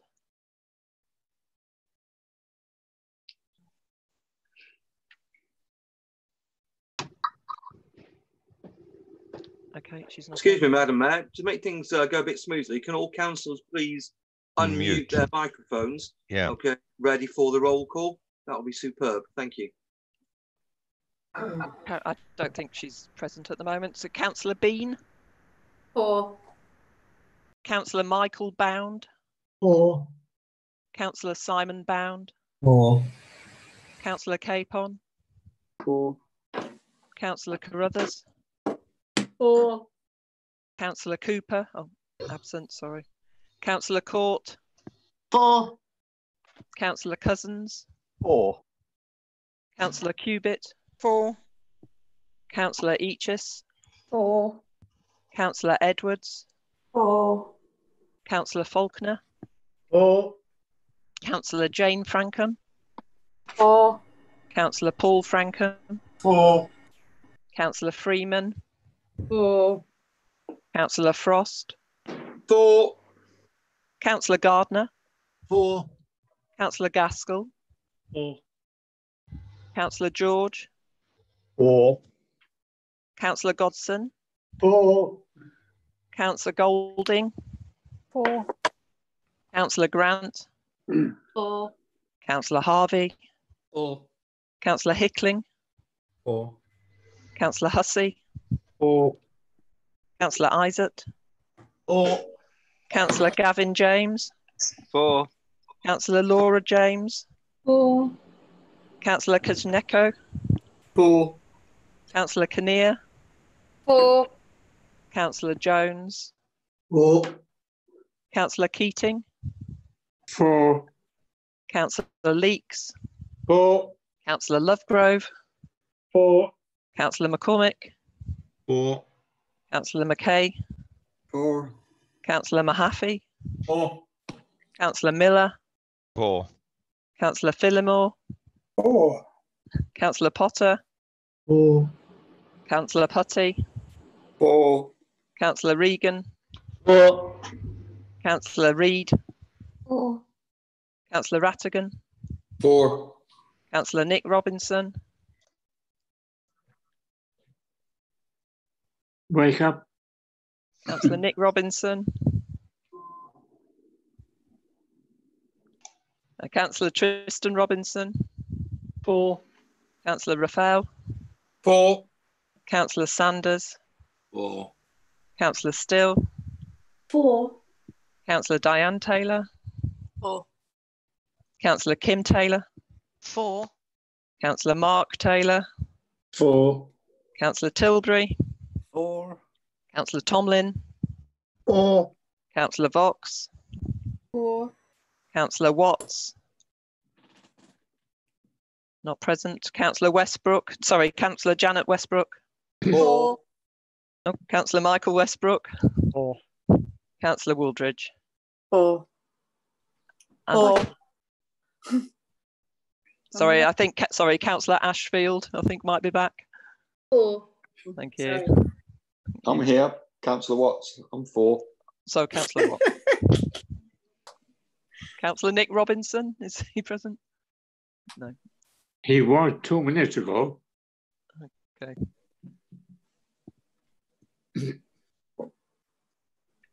Well, thank you. I could have saved myself that, couldn't I? Everybody is for it. So that's unanimously carried. Thank you very much. Just before we move on to the next item on the agenda, I just want to address the issue of backdrops to our screens. If I could just read out 24 conventions of full council from our constitution. It says this: no person shall distribute or display advertisements or literature promoting the activities of any political party at meetings of council. So therefore, whilst the Black Lives Matter organisation doesn't describe itself as a political organisation, I couldn't object to that, but I do think pictures of party leaders isn't appropriate. So if I could ask you to be very careful what your backdrops are, and we've perhaps discussed that outside of the meeting as well. So please be aware that we do need to be very careful that we don't put wrong backdrops or distracting backdrops or ones that are just not allowed in our constitution. Thank you very much. Right, moving on to item 9. This is the Basingview 5G Living Lab. This report can be found on pages 91 to 104 of the agenda papers. And the recommendation from the Cabinet is in 4 parts as listed on page 91. Councillor Bean, would you like to introduce this and propose it? Yes, thank you, Madam Mayor. I'm pleased to recommend this report to Council this evening to add the Basingview 5G Living Lab to the capital programme. This project's been a long time in the making, and officers should be recognised for their hard work in bringing this to fruition, and indeed my predecessor, Councillor Golding. This really is something we should be very proud of. Basingstoke is already well recognised as a top tech town and performing well when it comes to the digital sector. We have a vibrant and growing tech community, and the delivery of a 5G living lab will only seek to enhance this.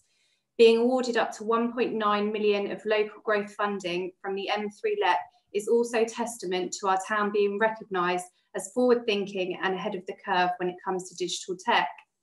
This innovative project will create a 5G commercialisation living lab in the Basingview Enterprise Zone, which will enable startups, SMEs and larger businesses to trial products, services and applications and bring these to market faster.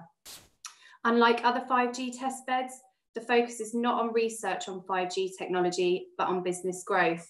It will put the Basingstoke and the M3 LEP area firmly on the digital tech map by creating a 5G centre of excellence underpinned by groundbreaking research at the University of Surrey 5G Innovation Centre and commercialisation expertise in the Basingview Living Lab. I hope you will all join me this evening in supporting this. Thank you. Thank you very much, Councillor Bean. Do we have somebody who'd like to second that, please? Yes, Madam Mayor, I would. Thank you, Councillor Golding. Do you want to speak? No, I'll reserve my right, thank you. Okay, I have one hand up, Councillor Ryan Hickling. Yeah, thank you, Madam Mayor. Hopefully you can all hear me okay. So first off, I'd like to start by commending the ideas behind this project, as I'm fully in support of any initiatives that will help drive technical innovation within the borough and obviously the potential economic benefits that those may bring. I am, however, a little concerned around the usefulness of the creation and particularly the maintenance of a private 5G network within just Basingview, especially when we have 5G rollout nationally at the moment. A major selling point of any living lab is ultimately to provide access to functionality or equipment in an open environment that's either unavailable or perhaps difficult to obtain. Now, had the project, specifically the 5G part, arrived even 1 to 2 years earlier, I'd have felt a lot more confident in its potential success. The report itself states in 2.7 that the long-term sustainability of the project is dependent on the monetization of said 5G network. Now, with national 5G obviously available elsewhere and continuing its rollout, surely this can only help to reduce the lab's value. Now, a couple of other points of concern on the report. Page 93, 2.6 states that both projects must be completed by September next year, but fails to state why. Now, I'm assuming this has something to do with funding or contractual obligations, but I don't think it's mentioned anywhere. Secondly, on page 95, in what I think is supposed to be 2.13, it mentions of delays to the European Regional Development Fund application. What are the impacts here if we fail to secure European funding, especially before the end of the year? If the answer to that is we're planning on relying on the withdrawal agreement with the EU to cover the potential cost of losing access to EU funding, surely that sounds like a bit of a gamble to me. And finally, what, if any, scrutiny has been done over this proposal so far, and will this be brought before a committee for review once the procurement process has been completed? Thanks. Thank you very much, Councillor Hickling. I've just lost my participant screen, but I believe, Just looking that there's nobody else who has their hand up to speak. Sorry. Oh, sorry, Councillor Sanders. Sorry, Madam Mayor, I forgot to press my little button. I think it's very sad if we take such a cautious view about such a potentially fantastic opportunity that we have here. We have been working with the University of Surrey and with the LEP for at least 8 or 9 years now on trying to bring forward 5G as a workable commodity for business to be able to use. We were the first to have an emulator on Basingview so that some of our local businesses could start to develop their own apps to be used in on that network.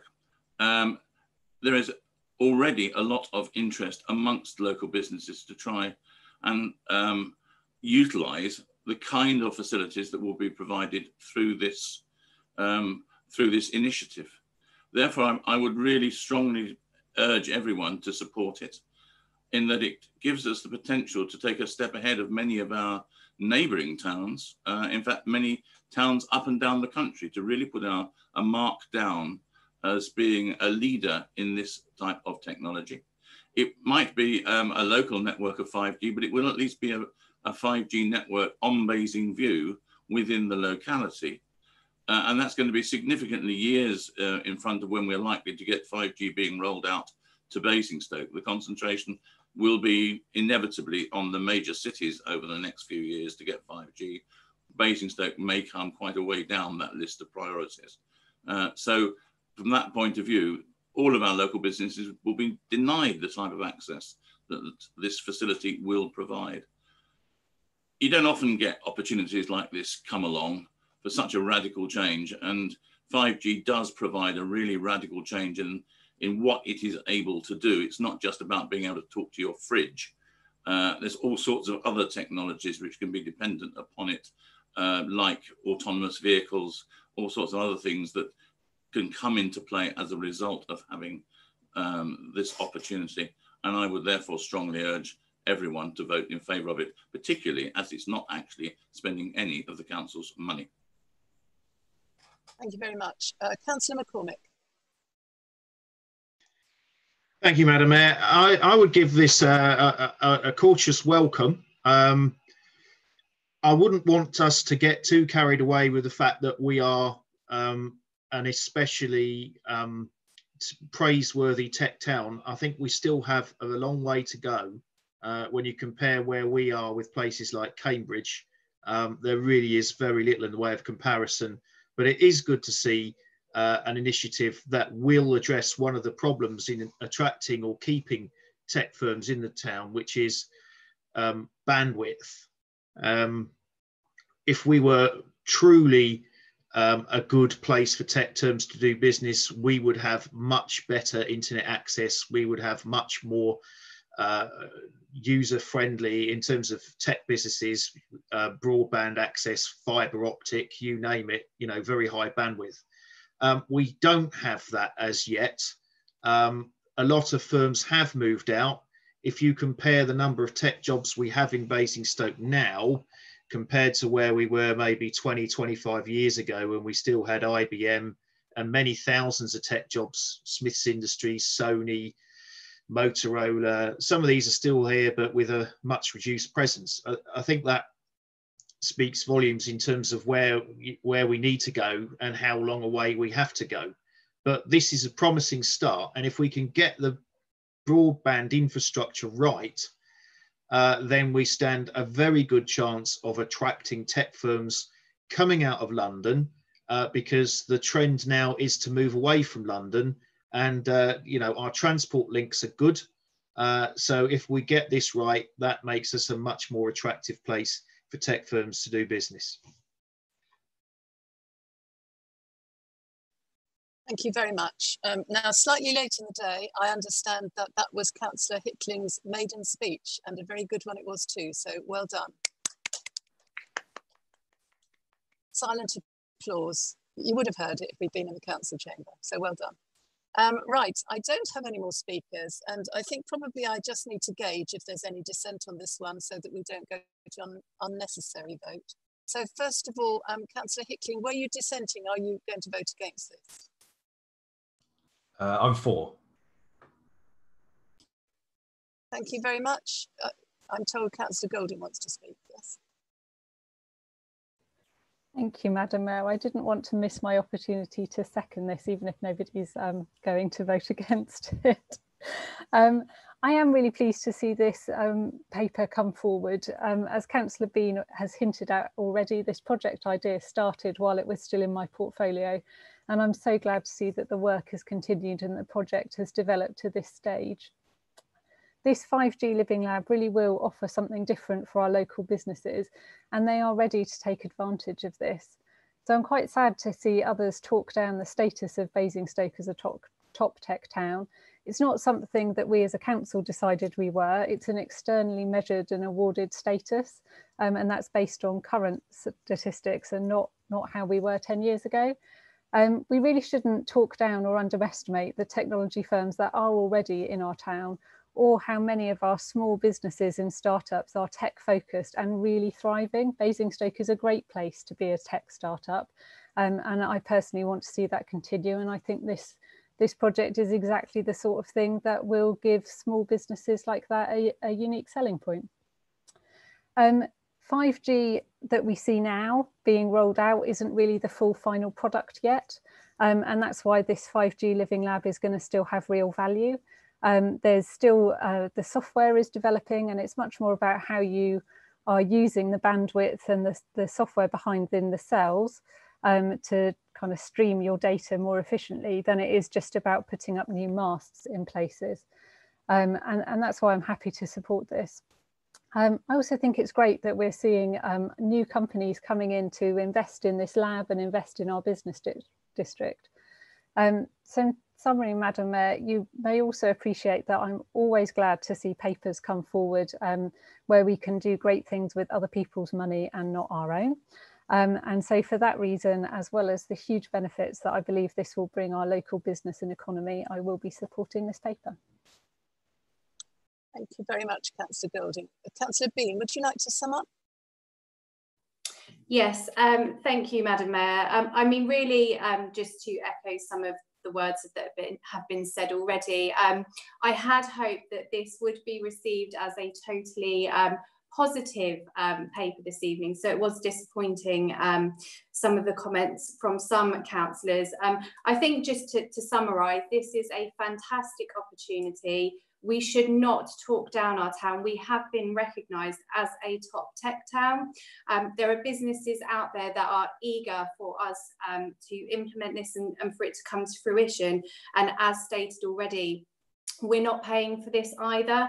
And I think, again, just in summary, Councillor Hickling, you asked quite a number of questions on the paper. So if there is anything further you would like outside of this council meeting, then please just drop me an email and I can come back to you with whatever information you need. Thank you. Thank you very much. So whilst comments have been made, I don't detect that anybody is going to vote against this. Could I ask you please to raise your hand if you've got a problem with it and you want to vote against it, otherwise we will take it as passed. No hands raised. Therefore, that recommendation is accepted. Thank you very much indeed. Moving on now to item 10, the capital programme outturn for 2019-2020. This report can be found on pages 105 to 128 of the agenda papers. As you can see from the agenda, there are 7 points to note and 2 to approve, i.e. the programme itself and the addition of £14,000 to the revised capital programme in the next 2 years. And that's as shown on page 110 and at appendix 5 of the paper. Now, can I ask Councillor Golding if you would explain this and introduce it, please? Thank you. Thank you, Madam Mayor. I will explain it, but I will also be brief. The capital programme strategy looks at how the council finances, allocates and manages capital investment into services that are vital for supporting the development of a successful and vibrant borough. The report demonstrates how we have spent in accordance to our strategy in the past financial year. As many are aware, the economic climate in the past year has been challenging, although I think we'll all agree this year has brought some fresh challenges. But we have been able to finance that commitment through the Council's track record of strong financial resilience and management. The outturn report for 2019-20 shows an underspend of just 4.68% for the year, which is comprised of £0.142 million of advance spend, £1.391 million of slippage, and a small net overspend of £0.003 million. The total spend on the capital programme for 2019-20 was £25.381 million. This figure demonstrates the strength of commitment of this council to invest in facilities that matter to our residents.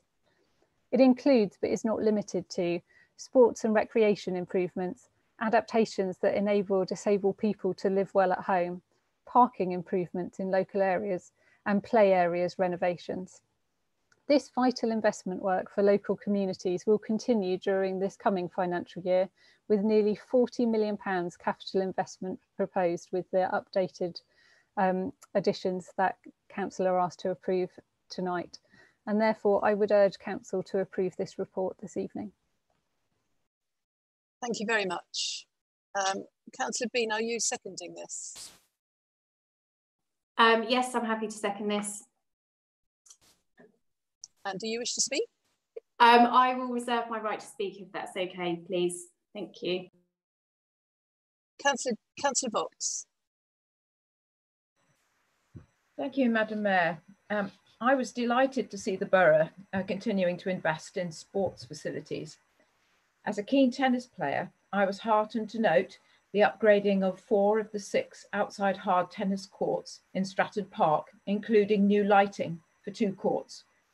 Tadley also has a community tennis court maintained by Tadley Town Council through the Turberry Allotment Charity, which is investing in lighting to enable play on the court and adjacent mugger all year round. As the Mayor and councillors will be aware, with our current coronavirus pandemic, tennis has been classified as one of the safest sports to play by following some simple social distancing and hand hygiene rules. During the winter months, when outside exercise is severely restricted with short daylight hours, to be able to play tennis under lights will be particularly welcome by residents in Basingstoke and Tadley. Thank you, Madam Mayor. Thank you very much. I don't see any more hands raised. So Councillor Bean, would you like to speak? Yep, of course. Thank you, Madam Mayor. I will be very brief. So I'm pleased to second the paper this evening. Our continued capital investments are something we should be proud of. We continue to improve our residents' quality of life and enhance our facilities. I do wish, however, to particularly call out how this report demonstrates our continued investment to sport and sporting facilities to help drive up participation and residents' access to high quality sporting facilities. It sees £350,000 being invested in our athletics track, for example. It also asks for approval for future spending at Downgrange, the Aquadrome and the town centre. And on that basis, I'm pleased to support the capital programme outturn. Thank you. Thank you very much. Councillor Golding, do you want to say anything else by way of summing up? No, thank you, Madam Mayor. Thank you very much. So again, if you, I don't detect any dissent, but obviously you're perfectly entitled to. So if you would like us to go for a vote because you're not going to vote for it, would you mind just raising your virtual hand so that we know?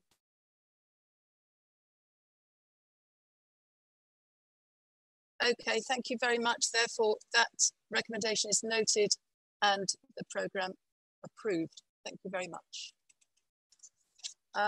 Item 11 is the Treasury Management Annual Report for 2019-2020. And this is an officer report to be noted and can be found on pages 129 to 144 of the papers.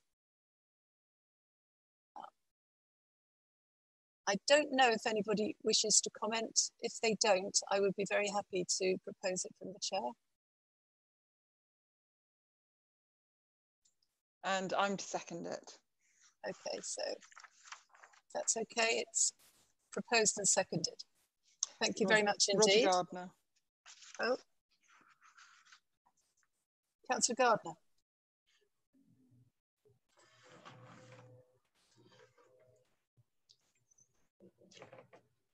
I think I'm unmuted. Yes, we can hear you. Fine. I was seconding the motion, but it did go through audit and accounts, and there were some, I wouldn't say concerns, but some items we raised. When we had the original report, we asked for the risk register entries to be added to the report, as I've always had problems with the standard risk paragraph, which is frankly a bit bland and not always informative, as if there is no risk, it could at least tell us that, but telling us that there might be risks and they might be mitigated doesn't really help. So adding the risk register entries was a great addition. In terms of short-term loans, we were concerned that loans lent over 6 months at the moment might be a little bit risky in terms of security and liquidity, as the liquidity could well be used within the borough, and there could well be security problems if the councils we were lending to weren't liquid at the time, especially under the COVID problems. And lastly, we were concerned that while they are short-term for us, they might well be long-term for other authorities. And we're having a report back which will go over the last 5 years as to which authorities we have lent to, and if there are any which are repeated borrowing. Thank you. Thank you very much. I apologise that I missed your hand. I think it must have been an actual hand and you weren't on my screen, so apologies for that. I'm sure your comments have been noted and thank you for making them. We'll now move on to item 12, special urgency decisions. This is information for noting and can be found on pages 145 to 155 on the agenda papers. And it will be no surprise to anyone that there have been quite a few such decisions during the last quarter. In fact, 8 listed on page 147 and all related to the COVID-19 pandemic. Does the leader wish to say anything? Thank you, Madam Mayor. I think the report speaks for itself. I hope that the members of the council will note it.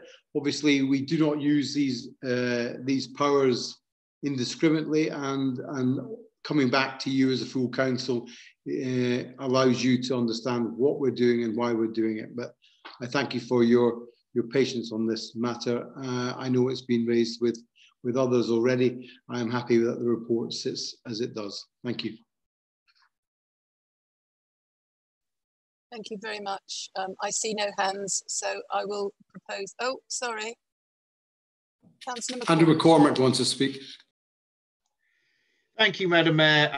I'm sure this is a question that other councillors will wish to ask. You know, we live in such times as emergency decisions need to be made. The impact of COVID on the borough has been immense.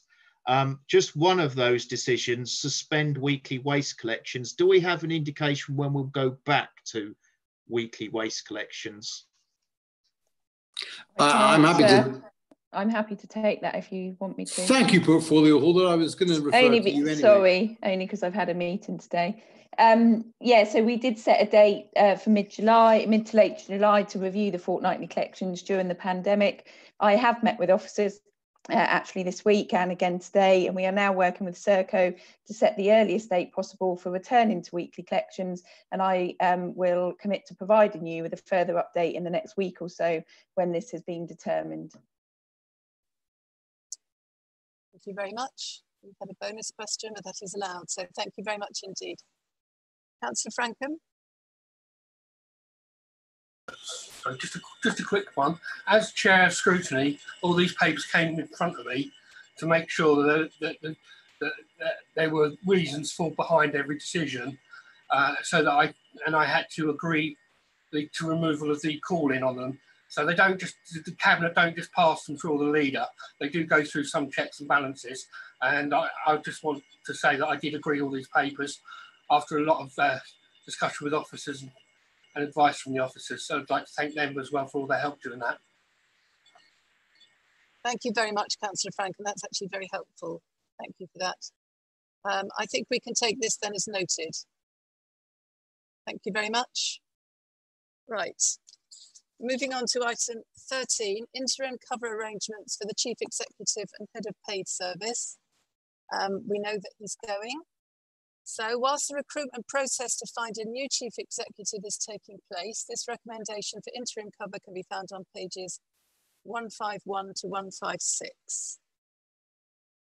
Does anybody wish to speak? Councillor Rattigan, would you like to say anything to this? I just endorse the papers that are in front of you.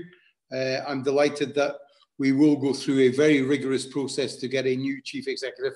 As I have alluded to earlier in this meeting, I have much respect for our former or current Chief Executive, and I know that the process will be rigorous. I just want to say that we've managed to get Ian Ball to step up as acting Chief Executive in the period that we don't have a substantive Chief Exec, and I'm sure with the support of other officers around him, he will do an excellent job for us as a council.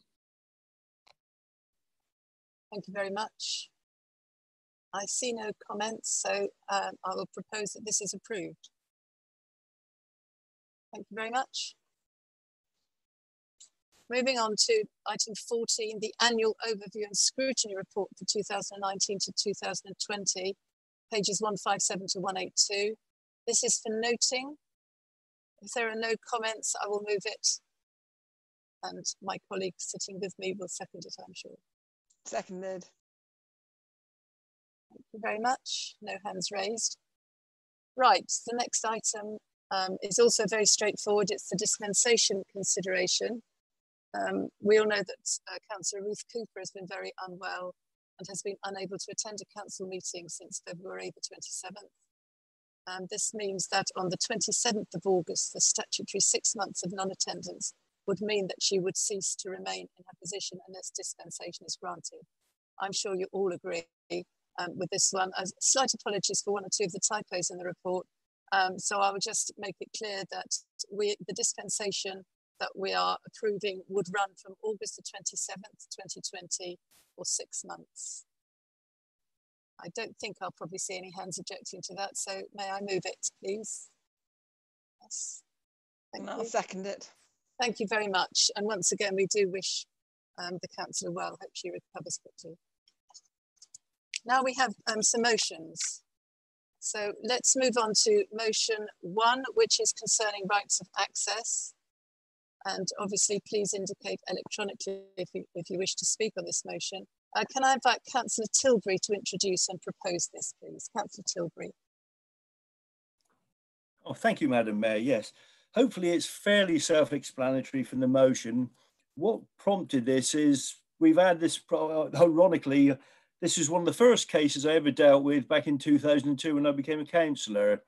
The individual who lived in this house at that time had issues with their neighbours and the access, and there's some confusion over as to what had actually happened, and it was never really resolved. And so it wasn't with any great surprise when I was contacted by Councillor Phillimore last year, who'd been contacted by another tenant who'd suddenly found that the neighbours next door sadly died, and the family was selling it and said, well, actually, we don't want this access across the garden anymore. We're going to take the fence, take the gate out, block it off and put a fence panel in there, and you'll have to put your wheelie bins in your front garden.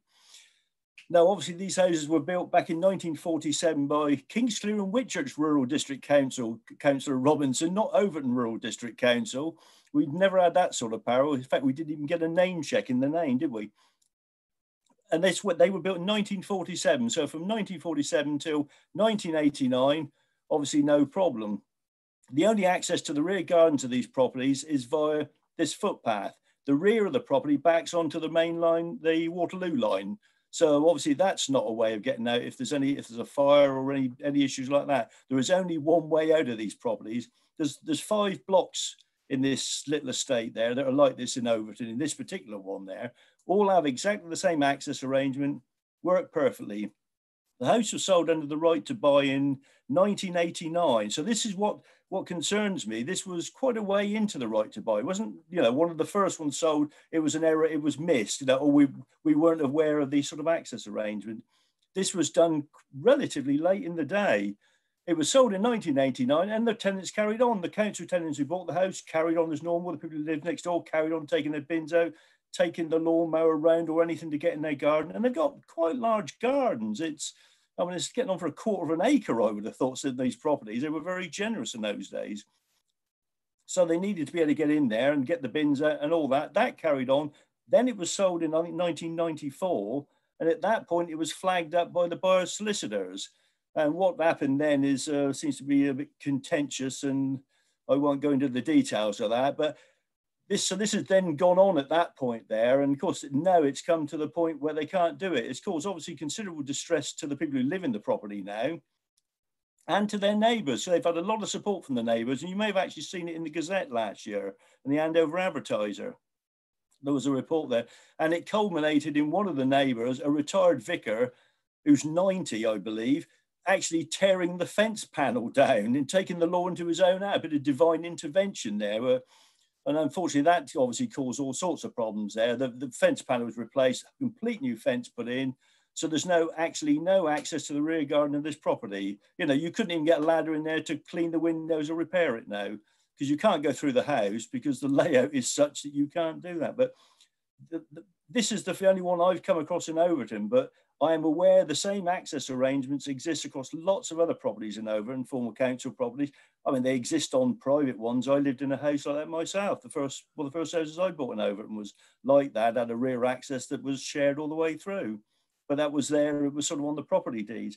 For whatever reason, this wasn't put on there. It's clearly an oversight, and hopefully, with any luck, it's the only one. But given the thousands of houses that were built across the borough using these sort of access arrangements, I suspect not. And I suspect like this, it will only get picked up when they're sold. I mean, I've actually got a copy of the conveyance here, 11 pages of it. You thought somewhere they'd have managed to squeeze in the rights of the next door neighbour, wouldn't you? But no, there's all sorts of stuff in there, and it was just missed. But if it was missed in 1989, presumably by the borough solicitors, property services department at that time, they've been selling them off certainly since the early 80s and before that, you know, and there was houses being sold off in the 70s. So it's only when these properties are sold that people realise, because the people just carry on with their lives. Who's ever read their conveyance? Very few people. People don't take a lot of notice of these things until things go wrong. So hopefully if we can support this, if there's nothing we can do, you know, but ultimately the Housing Association are unable to act because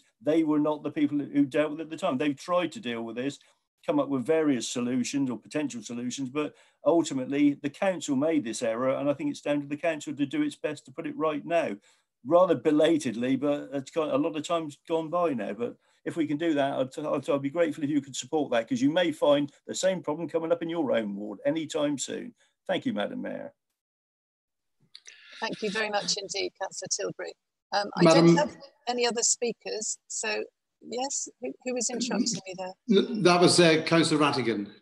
Can I just say that we will look into all of these and we will pass a note around the parish councils. I feel slightly responsible, as he mentioned, Kingsclere and Whitchurch Council, but I will do something with our legal team to make sure that we troll our papers, if we can, on title that gives no access to rears of properties. All right, thank you. Thank you. Councillor Phillimore, as the seconder, would you like to speak, please? Yes, Madam Mayor. I'd just like to thank Councillor Rattigan for that gracious intervention. Councillor Tilbury and I are only doing what we're elected to do, is represent our residents.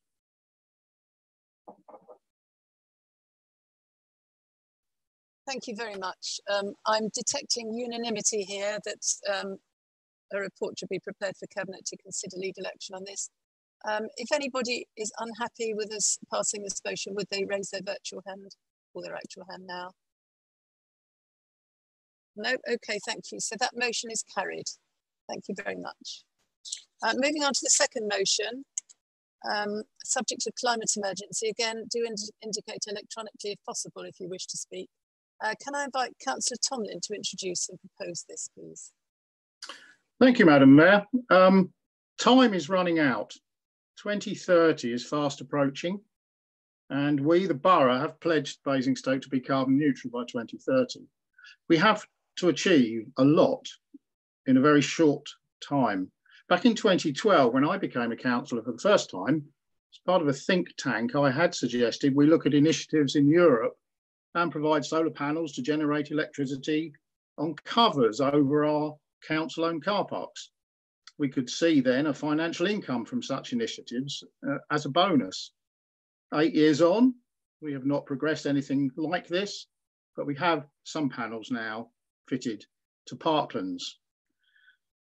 We have opportunities to help us with gaining carbon neutrality. As members will read, we currently only generate 2% of our electrical consumption from renewable means. The new homes, the factories and shopping centres that we are going to see built over the next few years must be carbon neutral, or at least be able to be upgraded easily. Many of these will only just be finished before the deadline, so it's imperative that they are constructed in a way to help us. Passive homes and offices, water saving and embracing renewable technologies. Many could actually generate power for some of the thousands of homes that we are building. How about actually using the waste heat from our rubbish burner in Chinham on the planned local housing in the immediate area? We are lucky in the borough. We are passionate and knowledgeable people who can help us with technologies and solutions. They have models that show we could consider using the roofs of our buildings for solar power, for example, to power local communities and with a good rate of return on our investment, better than the pathetic interest rates that are currently available. We should welcome their input with open arms. We need all the help we can get.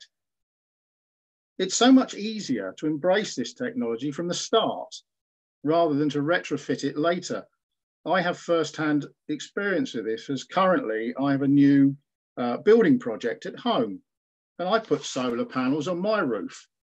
They reduce the number of tiles I've had to buy, the scaffolding's in place, the trades are there doing other jobs, but they can fit the solar, and electrical wiring is a clean sheet. There's nothing in their way. Plus, the cost of panels has plummeted. So I think we refer to this as a no-brainer. Now, our government has signed up to carbon agreements. Even Boris is now saying we will emerge from COVID and build greener. However, we then get mixed messages. We get reports that the Carbon Commission is considering taxing cows who break wind. So where is the real demonstrable action?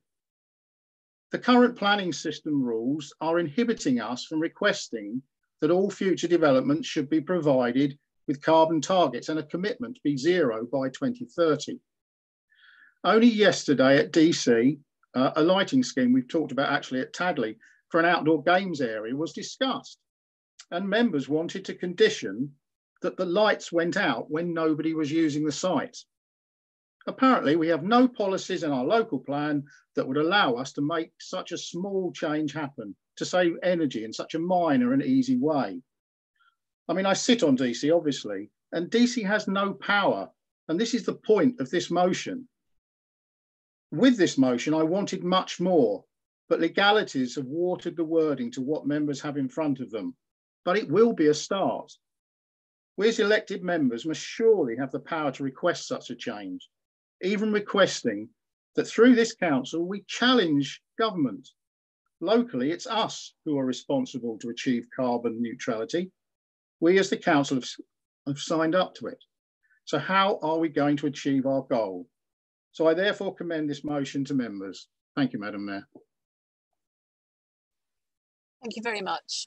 Councillor Ashfield, you're seconding this motion. Do you want to speak now or defer until later? No, I'll just to really want to take councillors back to 12 months ago when we all scrambled to get to delivering this motion, and I had the great pleasure to, and I remember that evening well. We supported the climate emergency motion unanimously. We talked a lot that night about being ambitious and radical, and here we have an opportunity to actually start doing something. So I think we need to to really take ourselves back there. A lot's happened in the last 12 months, certainly in the last 3 or 4 months, but we really need to start focusing on the climate emergency. And this is a very practical opportunity for us to kind of put our money where our mouth is. So I hope this motion gets supported. Thank you. Thank you very much. Councillor McCormick.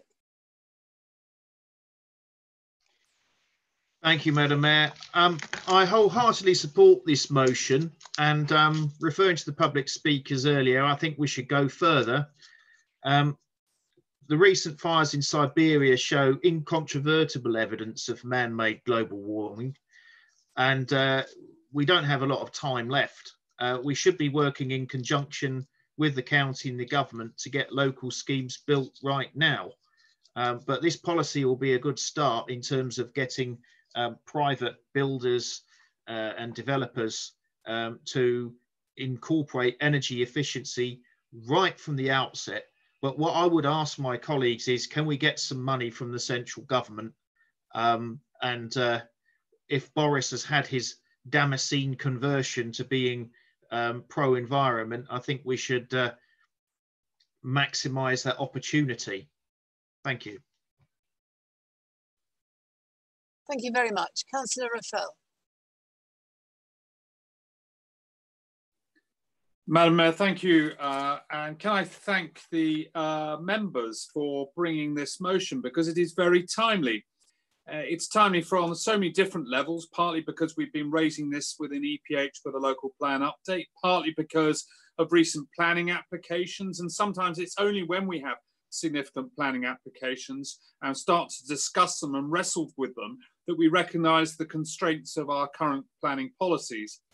I hope that members will support this motion. Indeed, I think I'd almost put money on it that they will, and for it to go to EPH, where it can be discussed alongside the climate change strategy, which I have insisted that not only will it go to CEP, but it must go to EPH as well. Our current local plan is serving us well. However, in one respect, it needs to be updated, and that is in respect of climate change. How we create a more sustainable borough for the future in terms of energy use, in terms of heating, in terms of fuel for transport, and the methods of transport, as well as reducing the harm caused to the natural environment caused by our pollution and our population growth. So EPH will be creating and supporting and engineering a climate change policy for the local plan update, which will become part of that local plan moving forwards.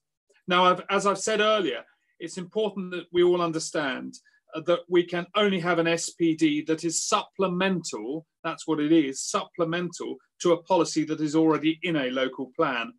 An SPD can't be created when there is no such policy or no such specific policy in a local plan, and there isn't a specific policy within our current local plan, although there are policies embedded within our local plan on relation to biodiversity, sustainable use of water and managing flood risk, and design and sustainability SPDs that we've already got, but as all of us will agree, they are not going far enough, and they simply don't address the problem far enough, as we know.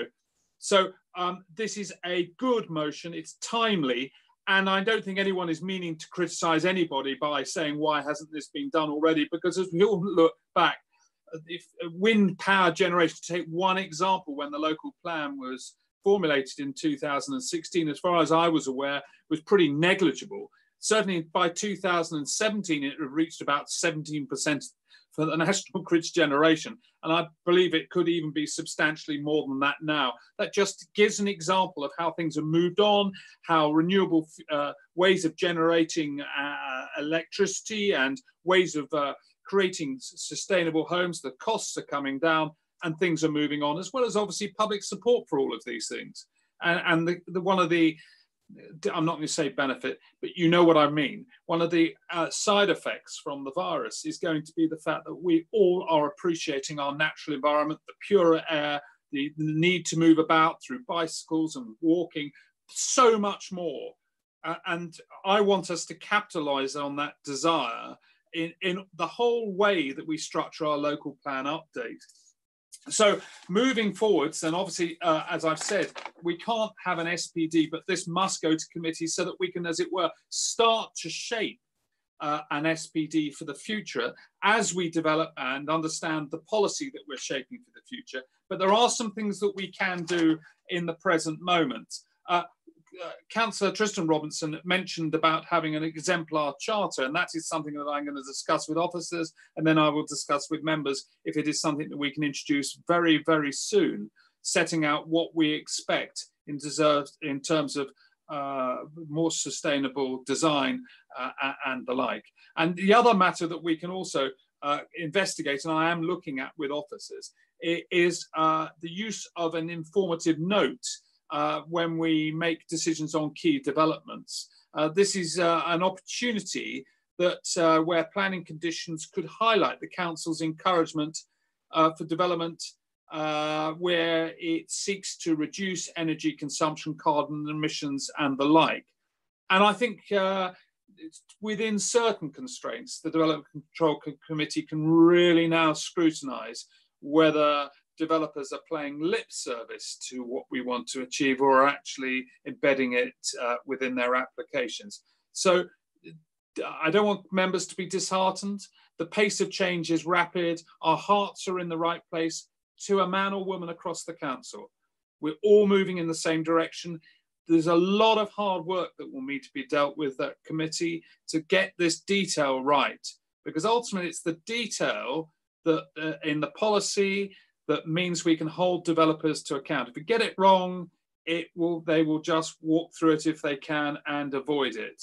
And there are other things that we are doing. I know that the Many Down standard is being talked about, and that is being developed as well. And I dare say the other things are like from other developers across the borough as well. We're saying this loudly and clearly. This is what we want for the borough, and I want us to be an exemplar. And I have tried my best to demonstrate my desire for this by some of the other things I'm doing, like the biodiversity improvement zone, the first one in the county, probably the first one in the country for one specific ward.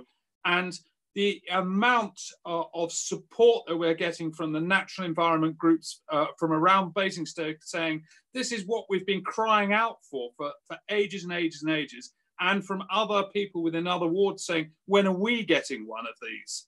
So, and all of these things are interlinked in the way we want to improve our natural environment, we want to improve the sustainability of the way we do things for the future. So we're all pulling in the right direction. We'll all have different ideas on how we get there. And one of the great joys of EPH is we've got to condense that down into writing. So I'm looking forward to the challenge. I welcome this motion because it is expressing in great language, because it gives us the flexibility for all of us to see in it what we want to see in it, to pursue that same objective. So I urge members, Madam Mayor, to support it. Thank you very much indeed. That's great. Councillor Tristan Robinson.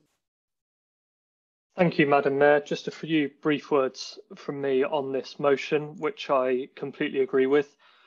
We must ensure that we deliver on our climate objectives and build the sustainable new homes for the future.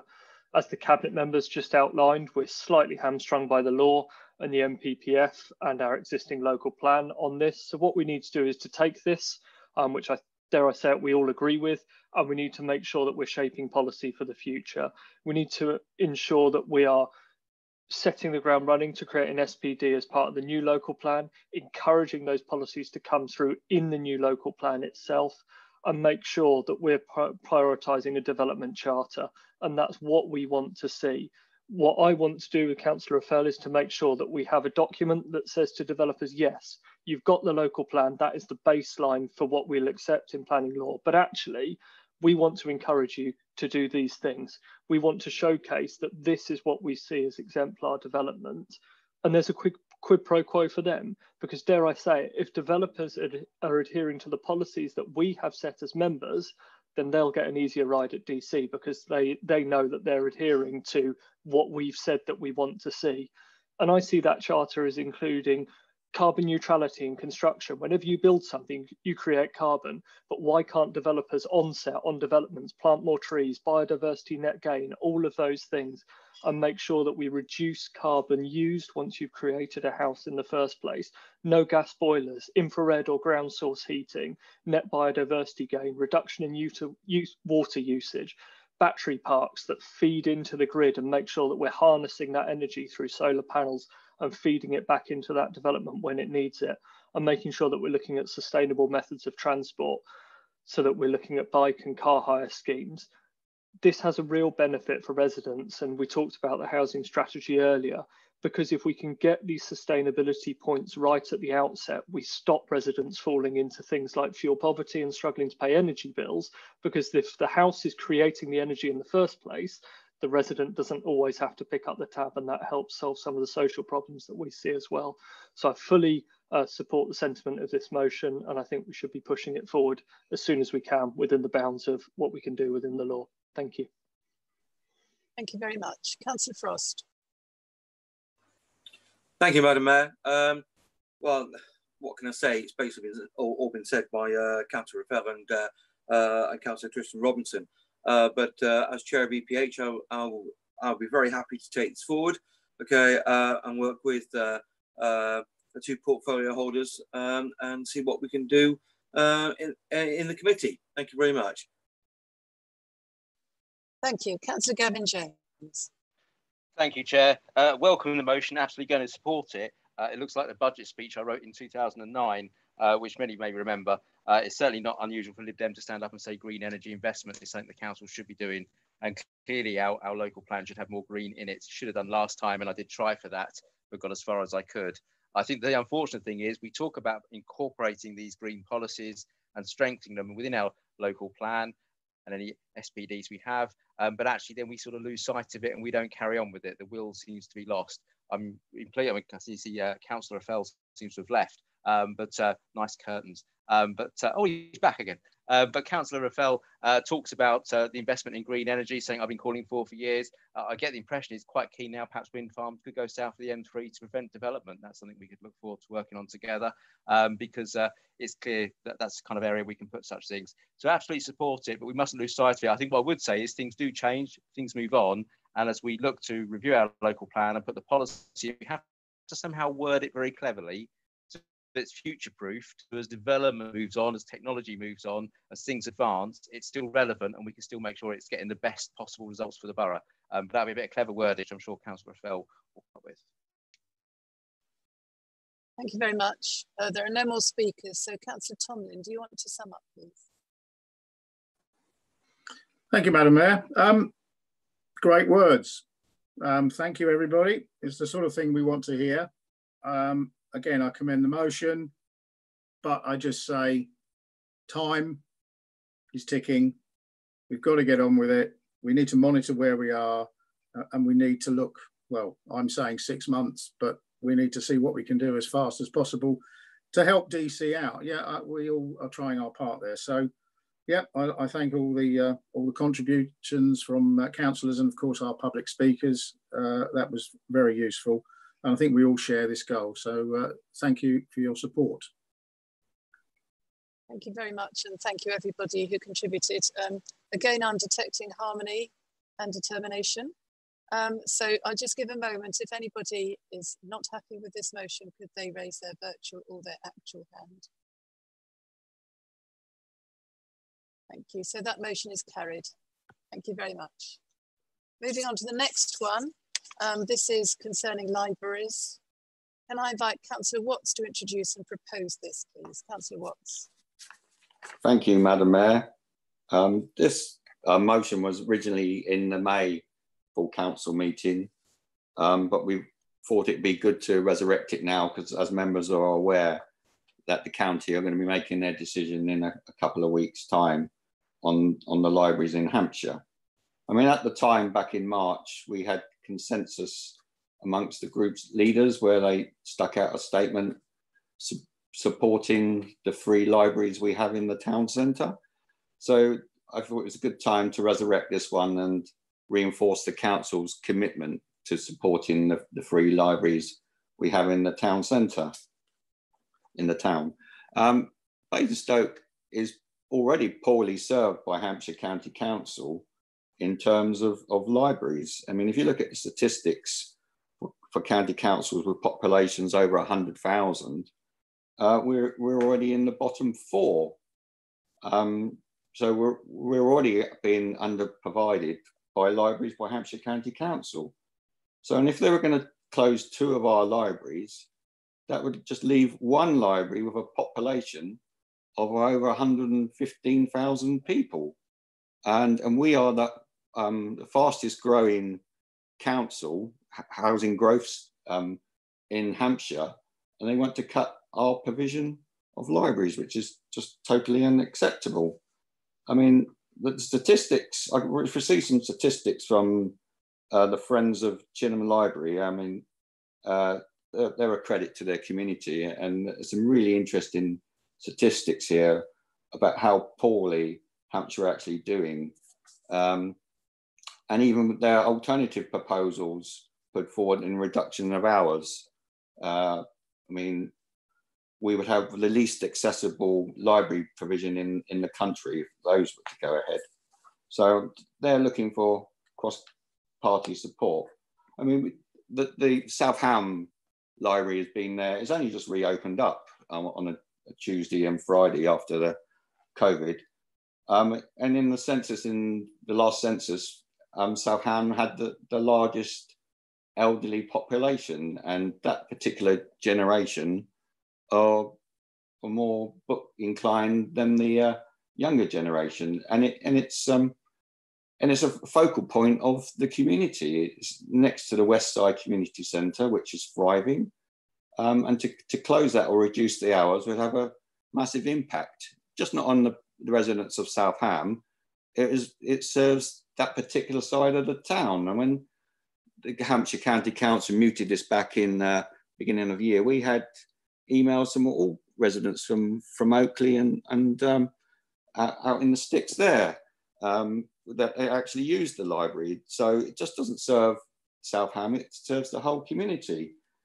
So I think we as a council should unite and defend our libraries and move forward together, and hopefully the county council will reverse their decision. Thank you. Thank you very much. Councillor Grant, you're seconding this motion. Do you wish to speak now or defer to later? Yes, please, Madam Mayor. Okay. Thank you. Back in February and March, I had many conversations with residents at South Ham about the possible closure of South Ham Library. I spoke to young mums down the school who told me they very often met with other mums after picking up their children and would walk to the library. I spoke to a young lad about 13 years of age who told me he uses the library for his homework because he doesn't have a PC or internet access at home. At a time when families are struggling to put food on the table, pay utility bills and keep a roof over their heads, I think buying their children books is sadly way down their list of priorities. We have to stop closing free, easy to access local public facilities. It disproportionately affects those families struggling already. But out of all the conversations that I had, one sticks in my mind.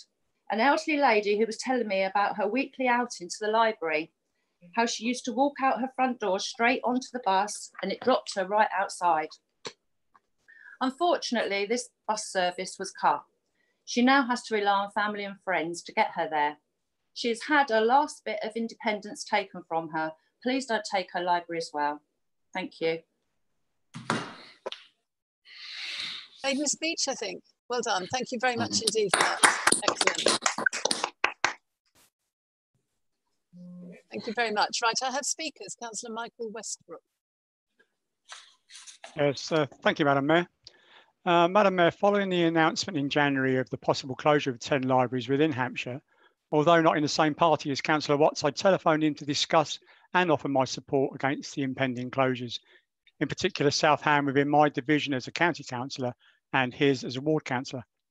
I will be supporting this motion for several reasons, and will mention just a few, having already submitted a full response to officers as the county councillor.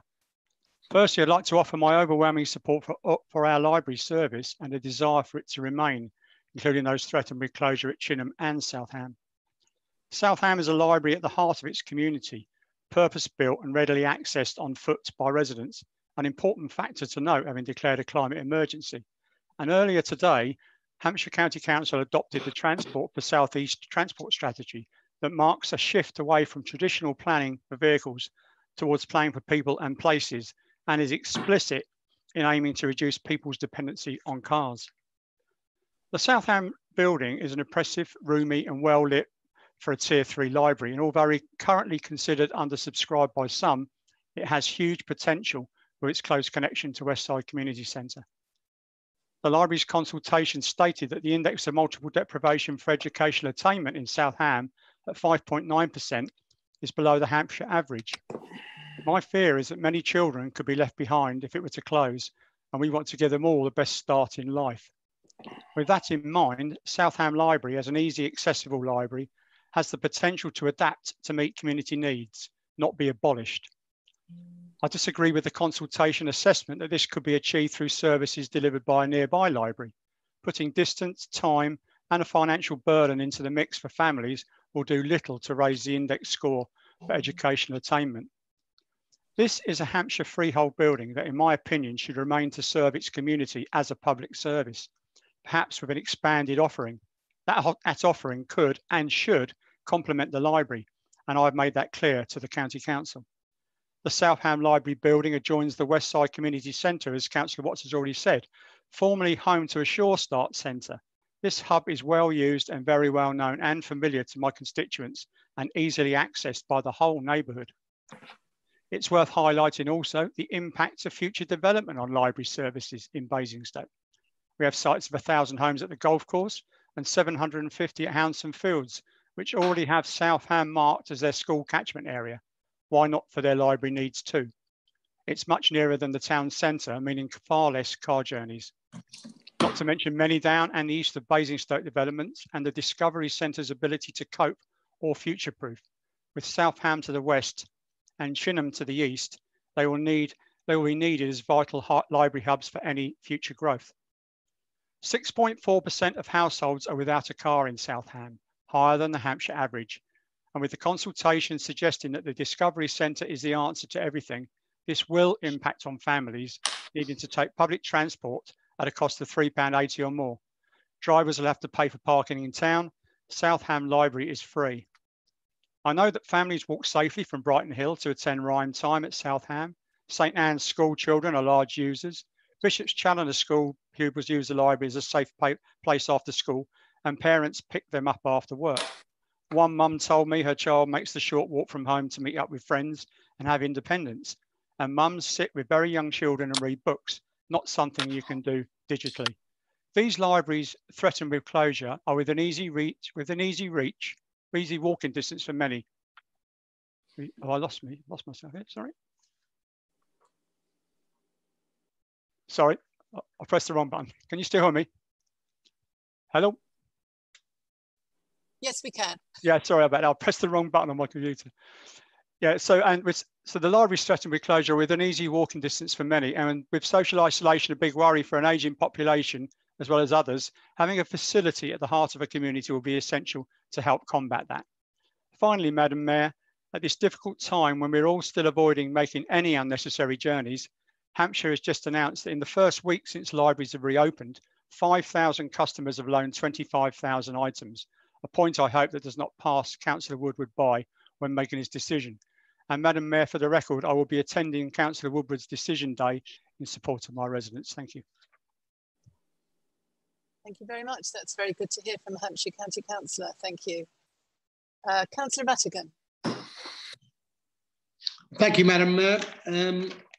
As you all be aware, I was at my instigation that all group leaders got together to oppose any cuts to the borough library service for three places. I have to mention Kingsclere Community Library myself. Obviously, the threat to Chinham and to South Ham Library are hugely worrying for our residents. And I agree that our libraries are hugely important to our community assets, and the potential for greater community and voluntary involvement in delivering those services is well known.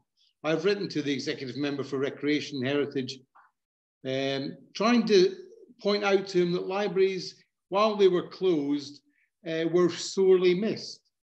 It is remiss of them to gloss over the fact that people use them for a range of services, for digital services. And I've highlighted the importance that libraries have as a centre for learning and community activities, just as has been pointed out by Michael Westbrook and by Councillor Watts. Therefore, I've asked the executive member not to progress any plans for closure of libraries in the borough, or at least defer the decision, as we've had a community involvement from Friends of Chinham Library, South Ham residents, and from the Kingsclear Community Library to ensure that the services are not diminished, but are enhanced and made better by the people who work there, but also the people who use it. There's no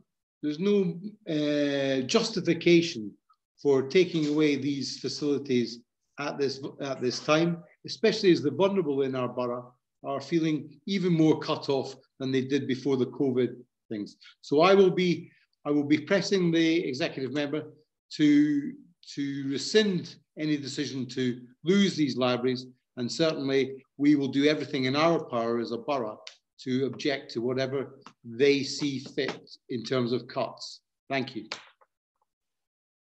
Thank you very much. Councillor Jane Frankham. Oh, sorry. I've got you in slightly the wrong order. Beg your pardon. I think I better be strict about this. Councillor Laura Edwards. Sorry, Jane. Right. Okay.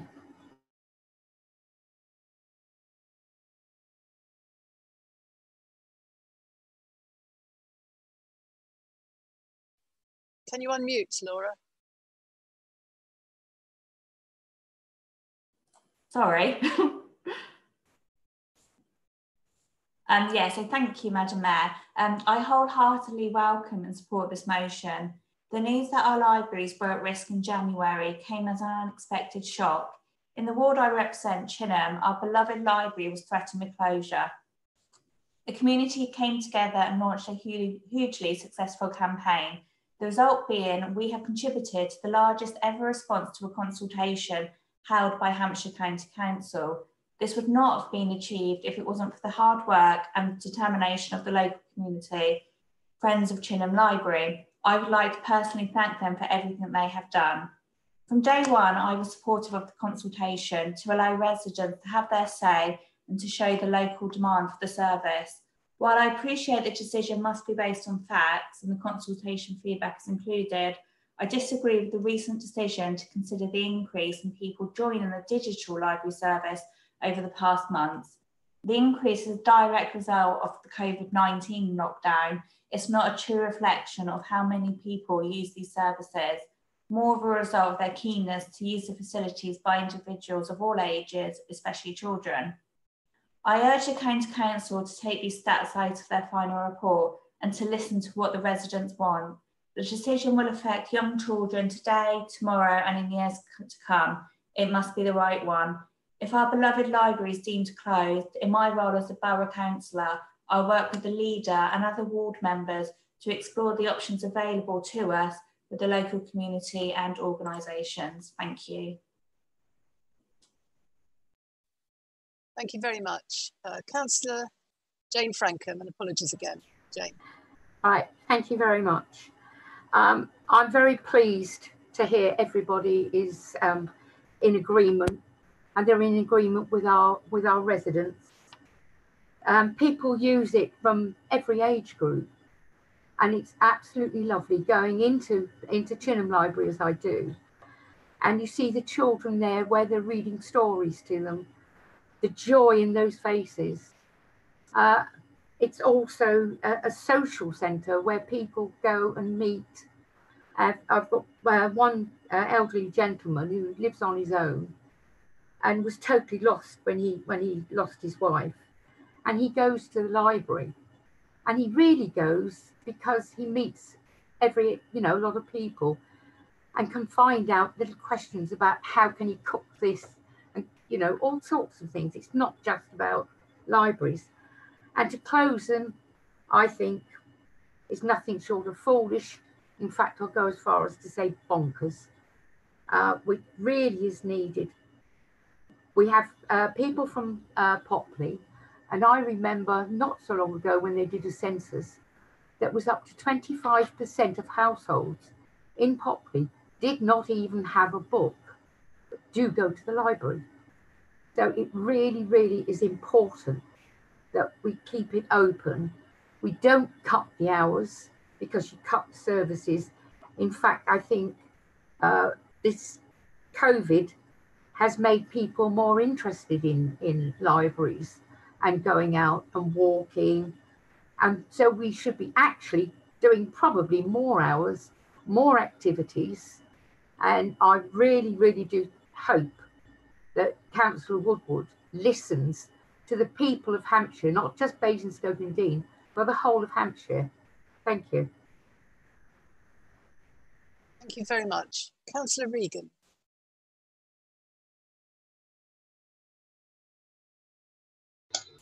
Can you hear me now? Yes, we can hear you. Oh, good. Well, thank you. Thank you, Madam Mayor.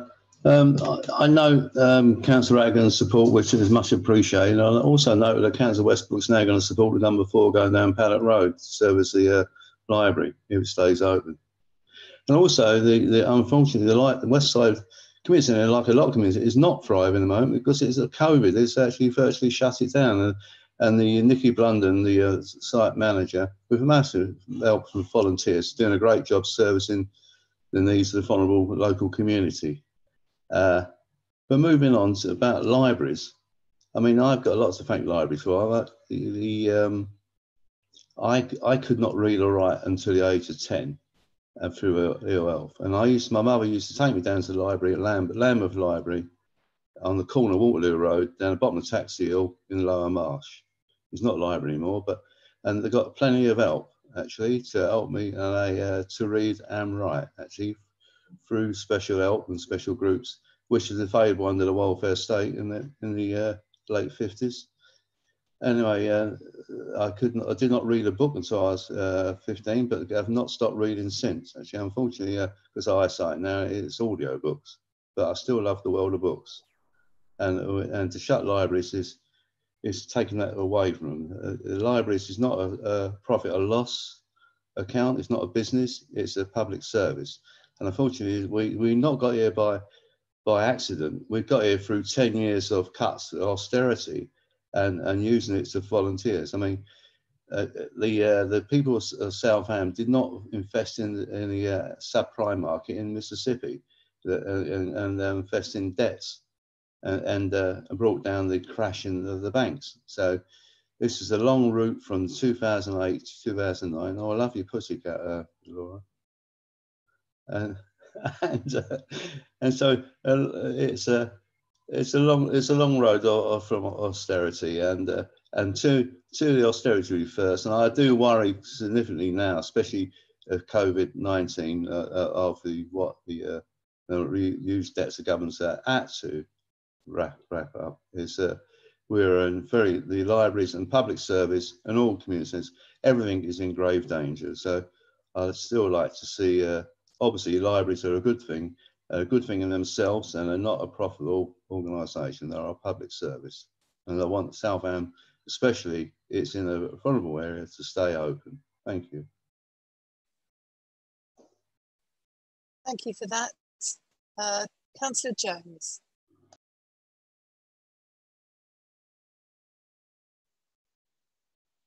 Did you say Councillor Jones, did you? I said Councillor Tony Jones. Hello, Tony. All right, fine. Okay, Disappearing's going as well. It must be an age thing.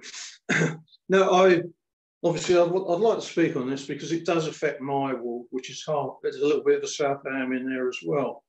And I don't want to go over the same things that everybody else has, but it has affected our children. They haven't been to school for half the year now. Now, when they do get back to school, they want to use libraries because they haven't got internet. A lot of people haven't got the internet connection or anything like that because there's a cost involved. It's easy to walk to from Buckskin. You can cut right the way across or Southam Extension. You know, I think as a country, we seem to be going backwards. Who would have said 10, 20, 30, 40 years ago, we're going to start closing libraries. I just find it mind-boggling. I'll be honest, I'd be ashamed if I was anything to do with Hampshire County Council. I know their costs have gone up of everything, but what we should have been doing, and perhaps we should have done as a council, is actually complained about the government's cuts. I don't want to go into the political thing, but when we start cutting theatres, we start cutting libraries, schools, there is something wrong. And it really isn't good enough. I'm really pleased we got a cross-section from this council. It's hopefully everybody to support this. Thank you. Thank you very much. Last speaker, Councillor Gavin James. Thank you, Madam Mayor. It's great to see the entire chamber uniting behind supporting libraries. If only that had happened when we discussed this in the County Council meeting in Winchester over the last few years. The libraries are under threat for a strategy and transformation agenda that was approved by the Conservatives. Now, I have a lot of sympathy for South Ham because I know that Councillor Westbrook voted against that transformation agenda, as did I and Councillor Frankham. But we shouldn't forget that for most of you, you have a Conservative county councillor who absolutely supported and voted for these cuts. So don't come on here and then and say that you're so upset about the fact that Tories are you're so upset about these libraries closing, because you will probably go out in May and support the very people who voted for that. So you need to reflect on that. Actions speak louder than words. If you really want to save libraries, please make sure when you go out in May next year, you do not select the same county councillors, the Tory county councillors who have failed your communities so badly this time round. Thank you. So there is one more speaker, Councillor Still. Thank you, Madam Mayor.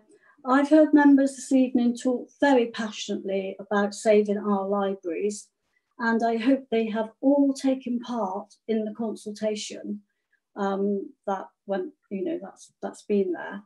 I will be supporting this motion. I want to see our libraries stay open without a shadow of doubt. But I'm just saying, I really hope you all spoke passionately at the consultation about saving our libraries in Basingstoke. Thank you, Madam Mayor. Thank you very much indeed. Councillor Watts, do you want to say anything by way of summing up? Thank you, Madam Mayor. I'm delighted we have cross-party support to save the libraries in Basingstoke and Dean and Kingsclear, of course. I think what Councillor Stephanie Grant and Jane Frankham spoke about, these cuts will affect real people, generally the most vulnerable people in our communities. And it will be having a devastating effect on these people. These are real people with real needs, and cutting frontline services like that would be a travesty. I mean, if we go back to the motion, I think it's just summed up in the second paragraph. Libraries are a valuable community asset whose value cannot be measured in money alone. So I think that sums up the way we feel about libraries in Basingstoke, and I'm delighted that we have cross-party support, and I hope Hampshire listens to the residents and listens to the borough. Thank you very much. Thank you very much, everyone. Yes, I think we're all together on this one again. Just to reiterate, it's a two-part motion. One is to resolve to work with Hampshire County Council to save our libraries, and the other is to look at ways of identifying other uses of library for community facilities and other activities. Can I assume, therefore, unless you raise your hand, that we are all in agreement on this one? Thank you very much. That is carried. So the final motion concerns the COVID-19 pandemic.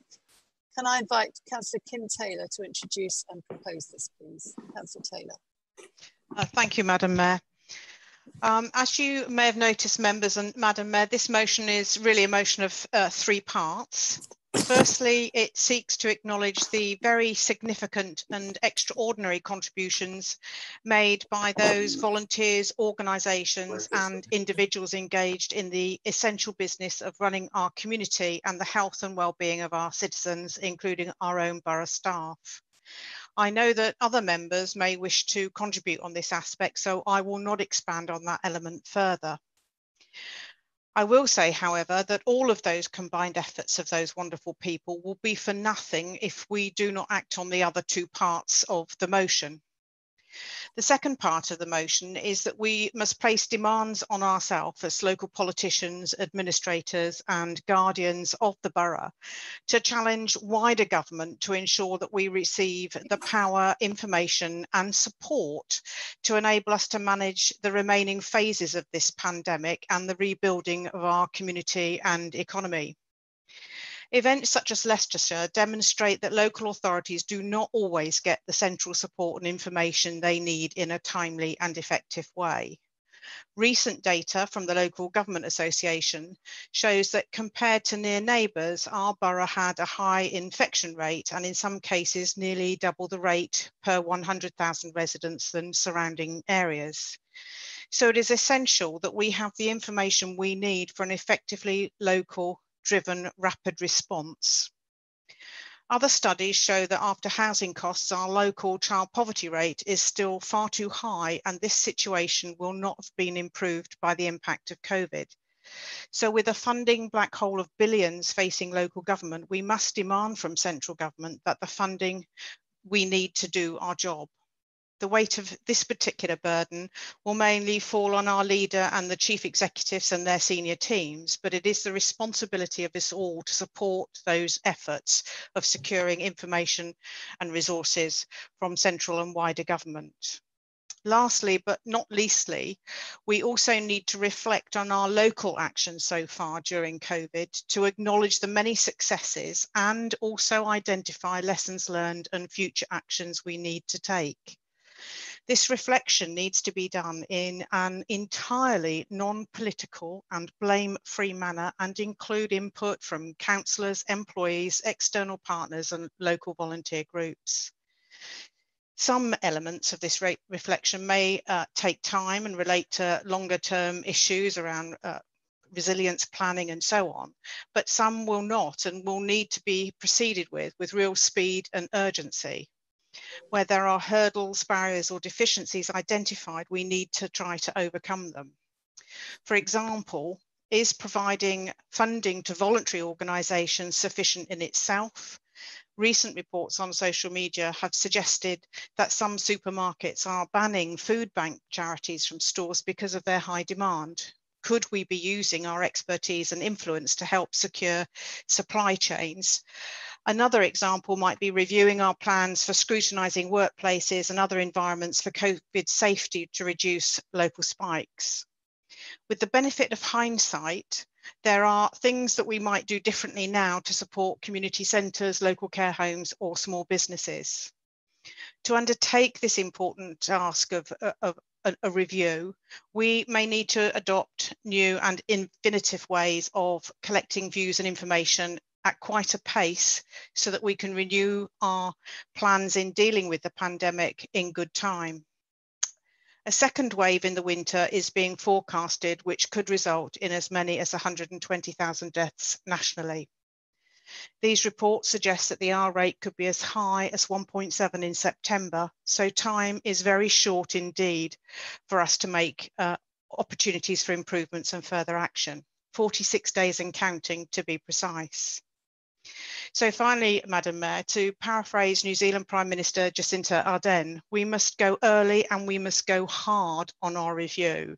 If we do nothing, the worst case scenario would simply be intolerable. It could lead to more loss of life in Basingstoke and unmet hardship for many. Therefore, I urge members to support this motion, and I hope members will use this opportunity to thank the efforts of our community and to contribute ideas for topics that should be considered by the Scrutiny Committee as part of their review. Thank you. Thank you very much. Councillor Simon Bound, you're seconding this. Do you want to speak now? I'll speak now. Thank you, Madam Mayor. Thank you. Madam Mayor, I'm sure everyone in the chamber has been humbled by all the people who have both continued on the front line and those that have joined them during this global pandemic. It is right that we thank them in way of this motion, and I applaud all the initiatives to thank them in other ways. From this week's Place to be Proud of awards, and of course, Madam Mayor, your very own big thank you from the 10th to the 14th of August. I'm sure your hunt for heroes will have many nominations, as we have so many living amongst us. This frontline work has been essential during lockdown, and we are also starting to realise how much we will need to do by some of the same people to support our recovery and the future impacts of this pandemic. Work on the front line has never been more vital or more appreciated, and reviewing what has been done so far and what we can learn to do differently is vitally important. Thank you, Madam Mayor.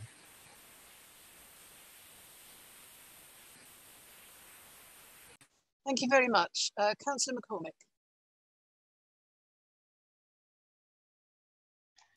Thank you, Madam Mayor. I'd like to take this opportunity to pay tribute to Councillor Ruth Cooper, who's still recovering from the virus, some 3 months after her discharge from hospital on April the 5th. And also consider our officers and family members who have been affected by the virus. And there have been councillors in other parts of the country, and I'll mention 3 that I know of, comrades of mine, Frank Rust of Rushmore, Shabnam Sadiq of Slough, and Pat Midgley of Sheffield, and I'm sure there are many more who've lost their lives in the virus, and we're not out of the woods yet. And there are many organisations that we could pay tribute to. I suppose at this point I should declare an interest because my fiance works at the hospital, but the hospital has been absolutely outstanding, and I'm really pleased that 3 aspects of what they've done really well have been cited as examples of best practice, and I hope we can extend that to other local bodies and pass that on. The thing that's really worried me, and I'm sure I'm not alone in this, has been the care homes and the kind of sense of being on the outside, not really knowing but suspecting that they've been having a really tough time on it. And I wouldn't want to apportion blame at this stage, but as a council, I think it's one of those things that we need to consider better connections with, you know, key care providers and also transport workers as well, because they were particularly at risk. And it was one of the first regulations for wearing a mask was on public transport. Following discussions with other group leaders and officers, I'd be happy for the mover of the motion to consider a slight amendment to allow for referrals to CEP and EPH relating to any items supporting our communities, building the council resilience, and helping our businesses out of lockdown and breathing new life to our economy. Thank you.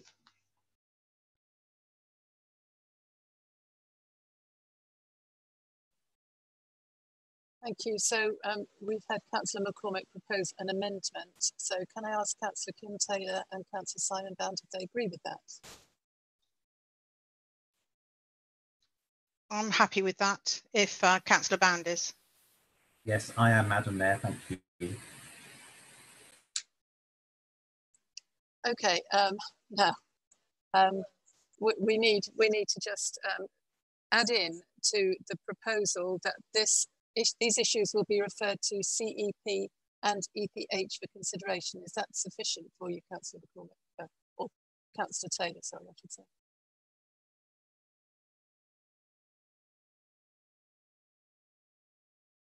Is that correct, that we're adding into the recommendations that, Councillor McCormick, can you say again exactly how you'd like it to be worded? I think additional referrals to CEP committee for items relating to support for our communities and building council resilience, and to EPH relating to helping our businesses out of lockdown and breathing new life into our economy.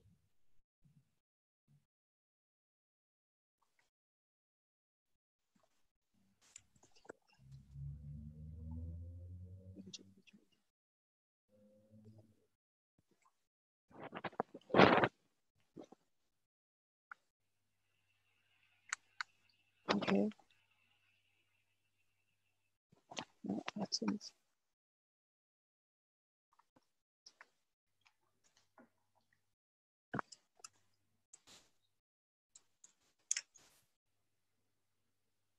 Okay, so we're adding in that in addition to what is recommended in the motion, we are recommending referrals to CEP for items relating to our resilience. And yeah, well, CP support for our communities. I wouldn't want to tie us down with specifics, but relating to support for our communities. Yes. Okay? And building council resilience, and to EPH relating to help businesses in lockdown and breathe new life into our economy. Is that okay? Is that understood? And is that okay, Councillors Taylor and Bound?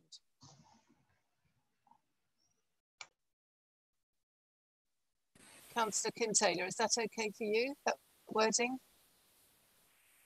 Yes, that's fine. Madam Mayor, I think we're both nodding so that to save time, but I think we're both happy. Okay. Now, I'm obviously not going to take that to a formal vote, but I'm going to ask you to vote by raising your hand if you're not happy with it. I will ignore the ones the hands that were already there, which is Councillor Cousins, Court, George, and Kinnear. Oh, Councillor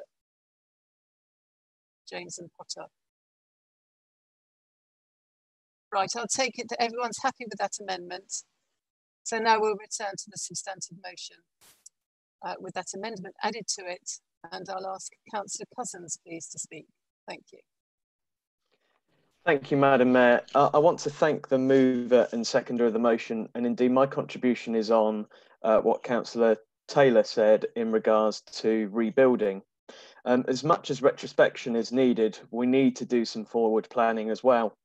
That will mean asking some difficult questions and considering some unpalatable circumstances. While the Council has its Horizon 2050 document as its blueprint, not even we considered an event quite like this. While I know that officers will be working hard on this already, I feel it's incumbent on all 60 of us to contribute to this debate now. For example, with the rise in home working, many will want to continue to do this. Therefore, what can we do to help facilitate improved broadband to our residents' homes, and particularly those in rural areas? Similarly, should businesses decide to reduce or leave offices within the borough completely, how do we balance the loss of rents, business rates, as well as the knock-on effect to local independent stores? Looking at retail, how do we improve and encourage people to stop using internet shopping and deliveries and head back to our town centres, retail parks, village shops, and other retail units? How do we make sure shop owners, businesses, and people with these jobs keep their jobs, return, flourish, and grow? And do we want vacant shops to become homes? One of the side effects and one of the benefits of this crisis has been the improved air quality, and we will want to do our best to make sure that this is maintained. So we need to make a real effort to resolve and get right our transport pitfalls. While appreciating that we're not the Transport Authority, there are things that we could do, such as fully committing to our park and ride scheme, and even introduce things like park and pedal to encourage cycling. We could also look at more electric car charging points, and particularly focusing on residential areas where there are no dedicated off-street parking. We should also not be afraid to challenge Hampshire County Council for improvements to our bus services and ask them to help us build a proper cycling system that is safe and joined up. Well, the government has said that councils will get all the help they need. We need to be prepared for the worst. Should we only get a proportion of our losses, how will we recoup that distance? Do we hike the fees and charges our residents pay for things like bulky waste, football pitches, and cemetery spots? Or do we try something new, unique, and innovative? These are just some of the issues that we need to start thinking about and resolving quickly. So while I support the motion wholeheartedly, I just want to make sure that within our review and our scope, we do think about the things that are right in front of us and that we need to help tackle and start thinking about quickly. Thank you, Madam Mayor. Thank you very much. Councillor Court.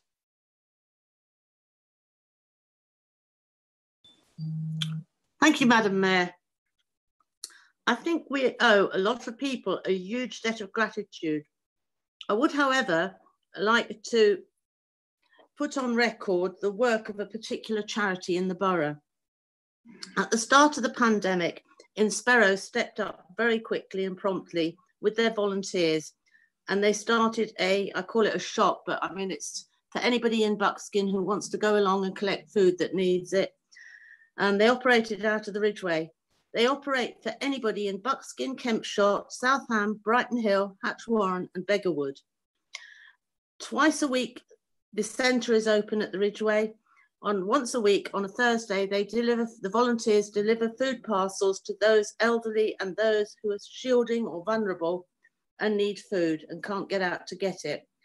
Along with the food, they also include hot meals to those requiring a hot meal that can't provide it for themselves. Because Inspero is a healthy eating charity, they also insist that all parcels contain healthy food, and quite often they supply the vegetables that are freshly grown at the Inspero garden at the village hall, thereby carrying on with their ethos of healthy eating. Part of their volunteer team have also made scrubs and face masks. They also go and collect prescriptions for those that can't get out. The list goes on and on and on, and I'm sure I've missed something out, but I'm sure it'd be well worthwhile putting them on the list as a consultee when all this is looked at a later date, and ask for their advice on how they've done it. Thank you. Thank you very much. Councillor George. Thank you, Madam Mayor. Just really, I'm just following on really from what Councillor Cord was just saying there. You know, I very much welcome Councillor Tay's recognition of the efforts of so many of our communities during the COVID-19 crisis. It's just been fantastic the way they've done things. You know, the Whitchurch ward, which I represent, is probably representative of many in our borough.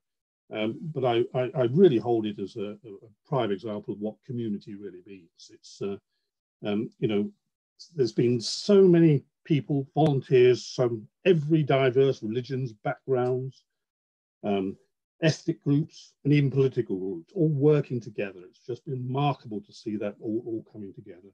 And it was really a truly community effort during this last period.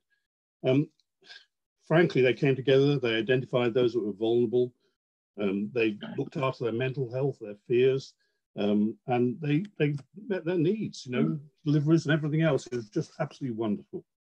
I do take on board Councillor McCormack's point, though. Our nursing homes were we managed to support those at a time when formal help through the Hampshire County Council Local Resilience Forum was just not forthcoming. You know, they were considered to be private sector and they would not support them, frankly. And I think we really do need to look at the lessons of that and how we support those. If we have to go through a further lockdown period or what have you, or period of further COVID, we need to really look at how we can help those. But you know, these people, the staff and the members of the people living in these nursing homes are our community after all. We really need to work at them. Really, the roles that went forward, the things that were done in Whitchurch were just remarkable, actually. We had the All Hallows group with Andrew and Alison Ricketts, and their visiting teams providing comfort and reassurance to people. We had the Whitchurch Community Support Group, which was set up by Fiona McDonald. It was remarkable. They set up a complete Facebook site with helplines and everything else to listen to people and work out what was needed and who's needed help. The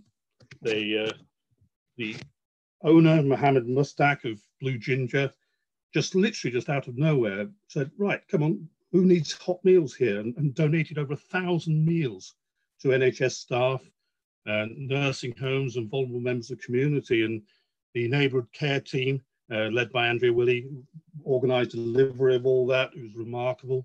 The Welfare Trust provided funds for people who fundamentally just didn't have the resources and money to do things. And the Methodist team took over local deliveries to the food bank. And, you know, that's just to mention a few. I'm sure there's others out there. Really, what I'm saying here in lots of ways is this is the way the community came together. And we need to support and learn from them and involve them in our decision making going forward. I think they've done a tremendously good job. And I'm proud of the generosity, dedication, and resourcefulness of the communities that did this. I think this idea of a big thank you is a great idea. we can give them recognition, but I think I think we need to talk to these groups and involve them going forward, possibly through the BVA going forward. But I think they're doing a great job, and we need to lead and learn from them. And if we do go through a second wave, take on board what they've done and how they've done it. Thank you. Thank you very much. I hope all these wonderful people and organisations you're all mentioning will get nominated for the big thank you. Let's get as many in there as we possibly can. Now, just a minute. It's coming up to 9:30. Would you agree for me to suspend standing orders just so that we can get through the programme? But we have to finish in any case by 10:30, and we will be finished long before then. Are we all agreed? Agreed. I'll look for hands who aren't. Okay, thank you very much. I'm assuming you're okay with that. Councillor Kinnear, would you like to speak? Thank you, Madam Mayor. We have to thank all volunteers for giving up their time to help isolated residents living in rural areas during lockdown, and local suppliers for keeping everyone fed and watered, as many relied on local stores rather than driving or struggling for delivery slots from the larger supermarkets. In the Kingsclere ward, which I represent, thanks must go to Raj and Monica at Swan Street stores in Kingsclere, and a team of 53 local volunteers who during lockdown delivered food to many rural areas, helped pack the shop shelves, unpacked delivery lorries, and acted as door monitors. Thanks also to the Kingsclere butcher and chemist who arranged deliveries to many isolated residents, and McCall's who delivered newspapers. Headley Village Community Shop provided rural residents with supplies and orders with a local team of volunteers. Local rural pubs provided takeaway meals and offered a delivery service to many isolated residents. This service was much appreciated in rural villages where there is no shop for many miles. A Hannington resident made face masks for Swan Street store shop volunteers and for local isolated residents free of charge. She is still making masks, but now asking for a donation to go to St Michael's Hospice, Basingstoke. Many residents have said that they will continue to support the local rural shops rather than drive to the main supermarkets in the future. We have to thank them all, and many of these people I have already submitted to Madam Mayor. Thank you. Thank you very much. Councillor Gavin James. Thank you, Madam Mayor. We're supporting the motion in its entirety. I just wanted to mention some hidden heroes. They're not actually volunteers, they're actually employees. And that, of course, is the ones that often don't get mentioned. Those particularly who work in Hampshire's largest care home, a care home full of people who have anger management problems, mental health problems, substance misuse problems, can be very volatile, can be very violent. When you work in a place like that, to try and get rules like social distancing to work when they're sharing cells that are 2 meters wide, it's very, very difficult. You try and get them to stick to the rules where they're in that place because they break the rules. Working in HMP Winchester has been a real challenge during the COVID time. I'm so pleased I wasn't in there at this time to work there, but those who have done an incredible task trying to keep those people safe, where, as I say, they share everything. They share banister rails when they walk through the building, they share showers, they share bathrooms. There is no social distancing. It's very hard to wash your hands every couple of minutes when you can't really have alcohol in the cells, alcohol gel, because of what might happen to it. So really tough place to work. We forget about it, it's hidden from us. Whatever you may think about what prisoners deserve, clearly those who have to support them, work with them, deserve our gratitude for the enormous tasks they've undertaken. They are outnumbered massively by these prisoners, so they have to keep them on board as well. A real tough task, and I wanted to pay tribute to them publicly. Thank you. Thank you very much. Councillor Potter. It's actually Councillor Laura James. Sorry, my internet went down tonight, so I'm sharing. Okay, thank you. I'd like to make a personal thank you really to all of those volunteers who worked within Norden through the Spotlight Centre, who went above and beyond and at the last minute would come out delivering food or delivering money or services needed. And they were incredible, absolutely incredible.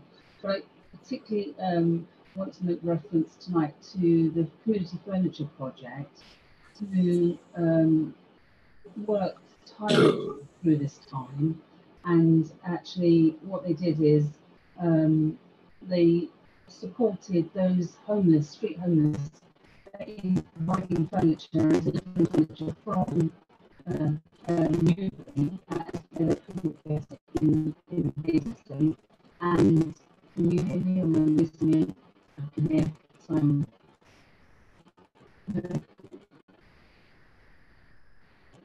Delivering furniture to house vulnerable people. And what my concern is that we do not give the core funding of grant to these organisations. And so I would like us as officers to work especially to look at some of these voluntary organisations who do not fund.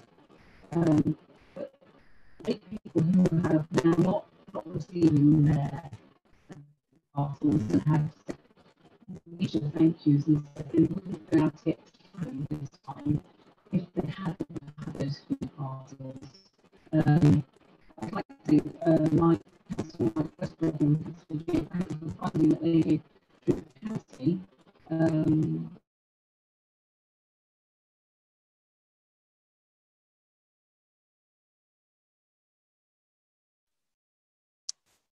Afraid we've lost Councillor Laura James for now. Sorry, Laura. I'm afraid your sound wasn't terribly good. I'm afraid we'll have to move on if that's okay. We've got just a few minutes left of this motion, so I know everyone wants to say about the wonderful work going on, but if you could speed through it a little bit and put your nominations in for the big weekend, for the big week. Sorry, Councillor Capon. Thank you, Madam Mayor. Before I say anything, I just feel it's important to declare an interest in the sense that I work for one of the organisations mentioned in this motion. And I thank Councillor Taylor and Councillor Bound for making reference to Basingstoke voluntary action in the report, in the motion, I should say. But the reason I wanted to talk is because I feel it important to stress as many other councillors have done this evening, the enormous effort of the volunteers, the hundreds and hundreds of volunteers that have come forward during this crisis. And so I welcome this motion for it to be reviewed, their work to be reviewed by scrutiny and CEP and EPH committees. It's been really humbling to see the level of partnership working between various authorities, Hampshire, us as a district council, as well as all the voluntary and community groups. And I think it shows a real blueprint for the way forward to support our community. I wanted to just very quickly as well pay particular tribute to the dedication and hard work shown by our officers during all of this this crisis, particularly sort of under the leadership of Ian Bowl, Samantha Charlton and Daniel Garnier in particular, as senior leadership members, in the sense that they have really reached out to our voluntary and community organisations and helped make the recovery and the efforts that have gone on in the last few months possible. We've seen over 20 community hubs across every part of the borough step up to the plate with hundreds of volunteers, and on behalf of in my role as a councillor, but also working in a community organisation, I'd just like to say a heartfelt thank you to every single one of them.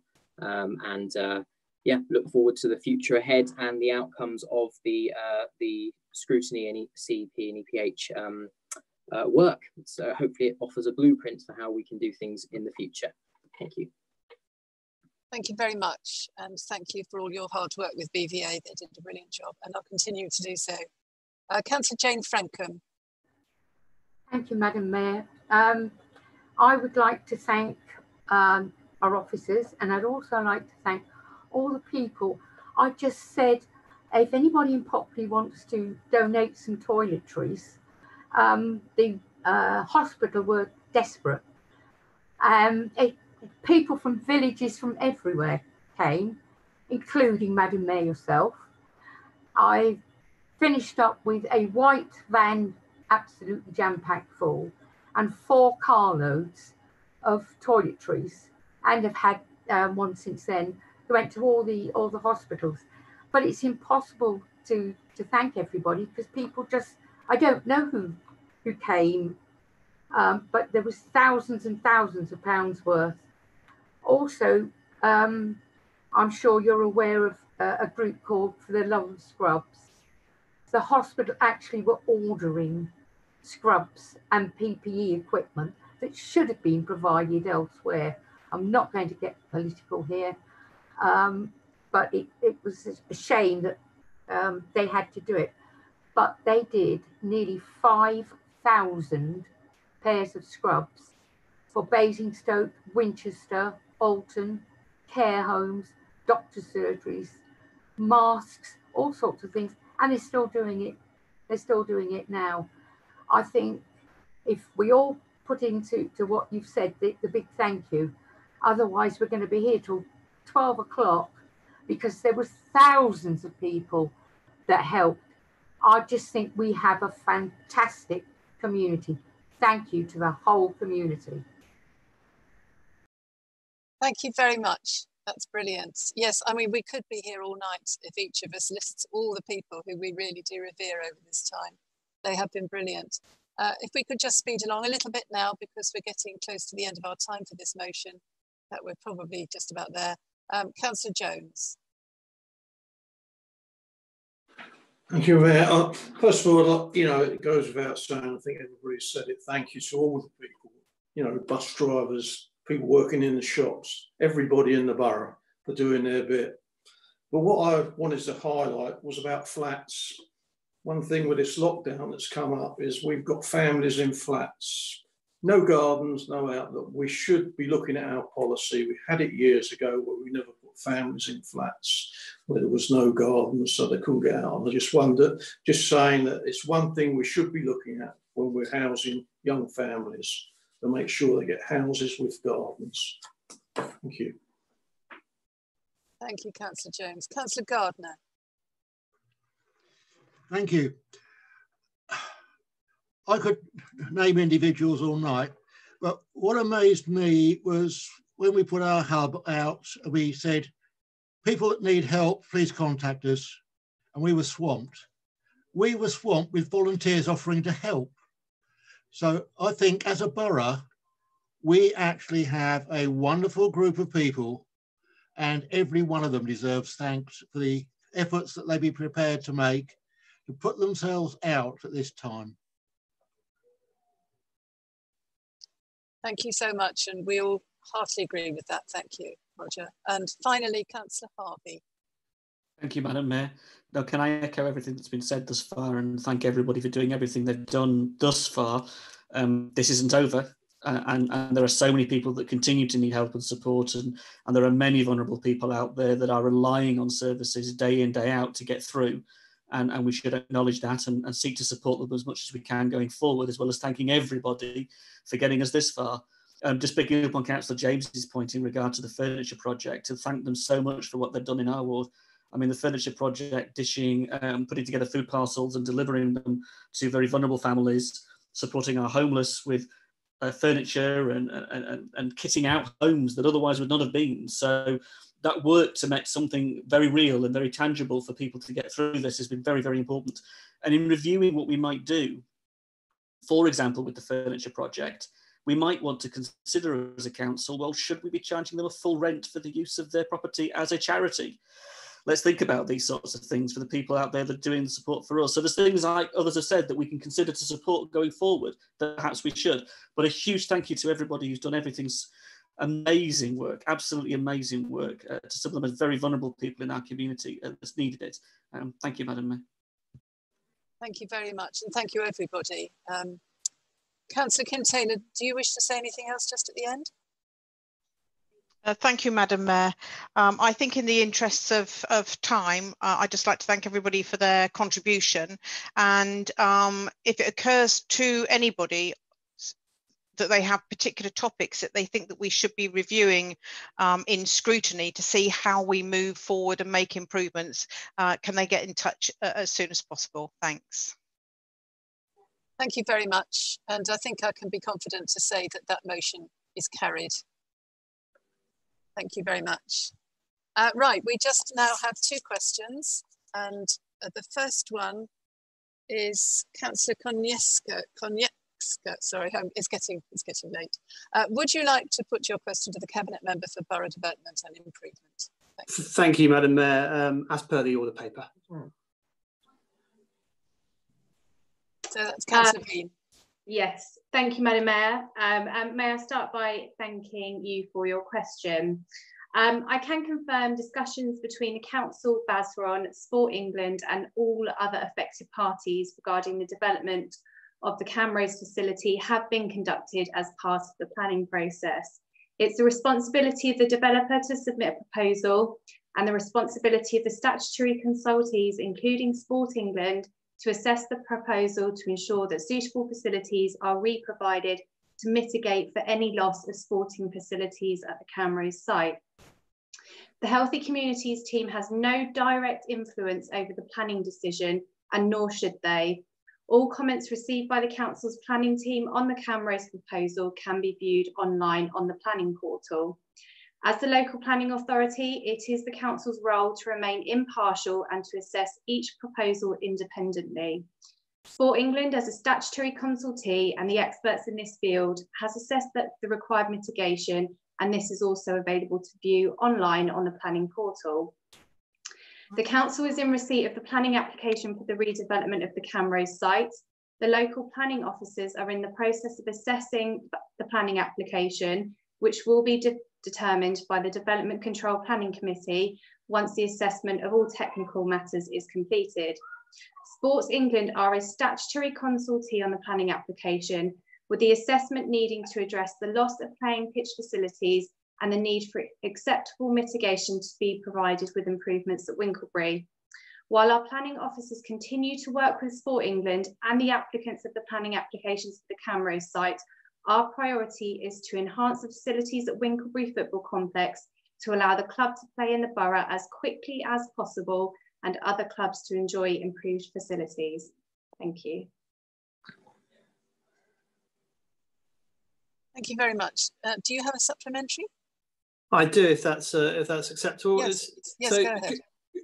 Could the portfolio holder clarify if the council is in any discussions about potential alternative sites outside of Winklebury for a long-term sustainable home for the club? Thank you.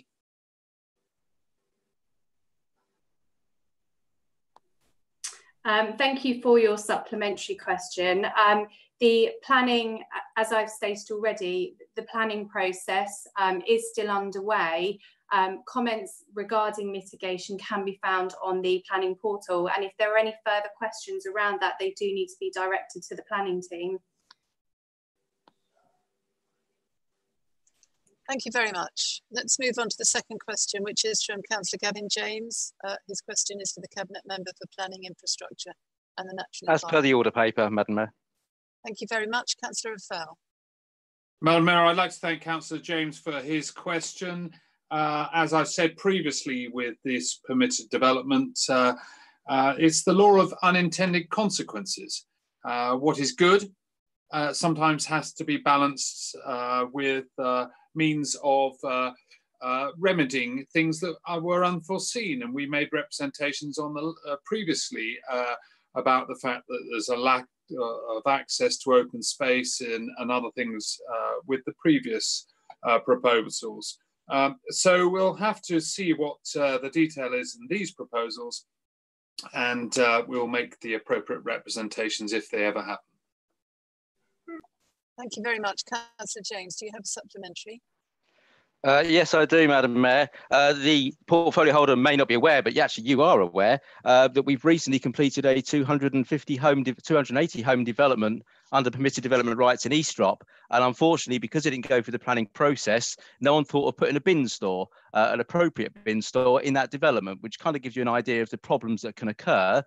We now have open air bin stores outside people's flats blowing rubbish across the whole borough, which is lovely. Now, the government have already announced that as of the 1st of August, Regulation 20, and I'm sure you're fully up to date on the Country Planning Permitted Development Miscellaneous Amendments Regulations 2020. Regulation 20 means that we can now have permitted development rights to add 2 stories to any block of flats that's more than 3 stories already, but going to be less than 10 stories overall. So we're going to have more problems. So in the year since you moved your motion to give yourself authority to request that the government stop the permitted development rights, we've had a development with no bin store, and now we've got more development coming. What else can you do? Or is your government completely failing you and us? Well, I don't think the government's failing you. I think you're very lucky to be under a Conservative government, I would say, Madam Mayor. But the fact of the matter is that we will judge each of these things as they come. And I do hope, Madam Mayor, that Councillor James has written to me and to the Planning Policy Manager with chapter and verse on these things, because those messages have not yet reached me, because I like to have evidence when I go and meet the Minister to explain the unintended consequences. And if he hasn't done so far, I'd invite him to do so forthwith. Thank you very much. Right, moving on now to agenda item 21. Questions to the Chair of Cabinet and/or a committee. We've got the minutes of the 4 meetings listed on the agenda. They've been published. Are there any questions arising from these? Councillor Regan.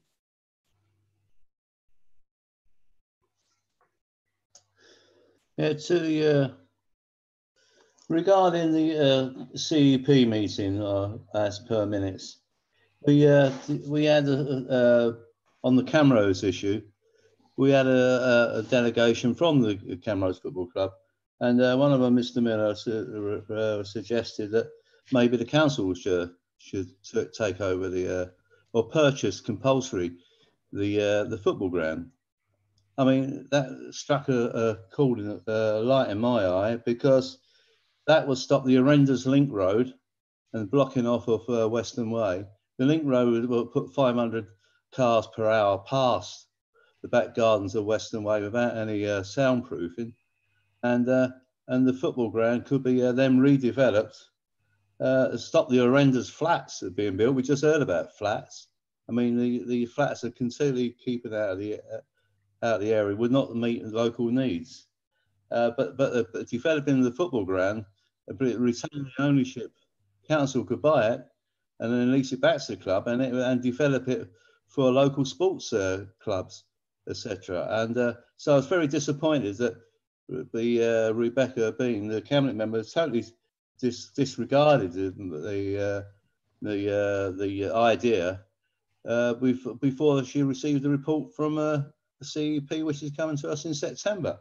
So I ask her to reconsider it again and use some political will, knowledge, ambition, and some vision. All it takes is political will. You can hide behind every rule in the book, but all it takes is this development of the football ground for all of the community, and not for a certain developer.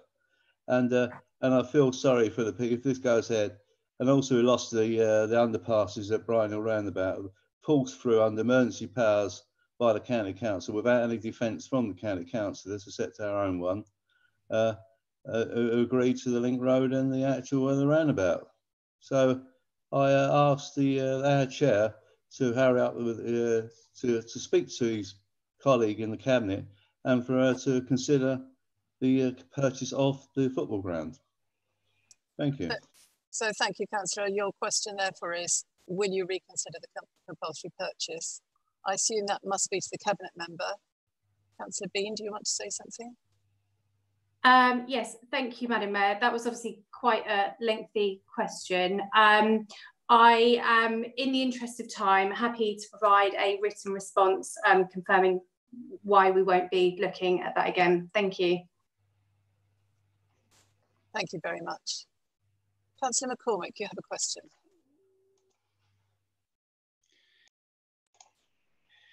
Thank you, Madam Mayor. Council, 25th June, question 2, page 15. Our recycling banks are in an appalling state. Several sites across Basingstoke, Brighton Hill, Winklebury, Stratton Park, Sherborne Road.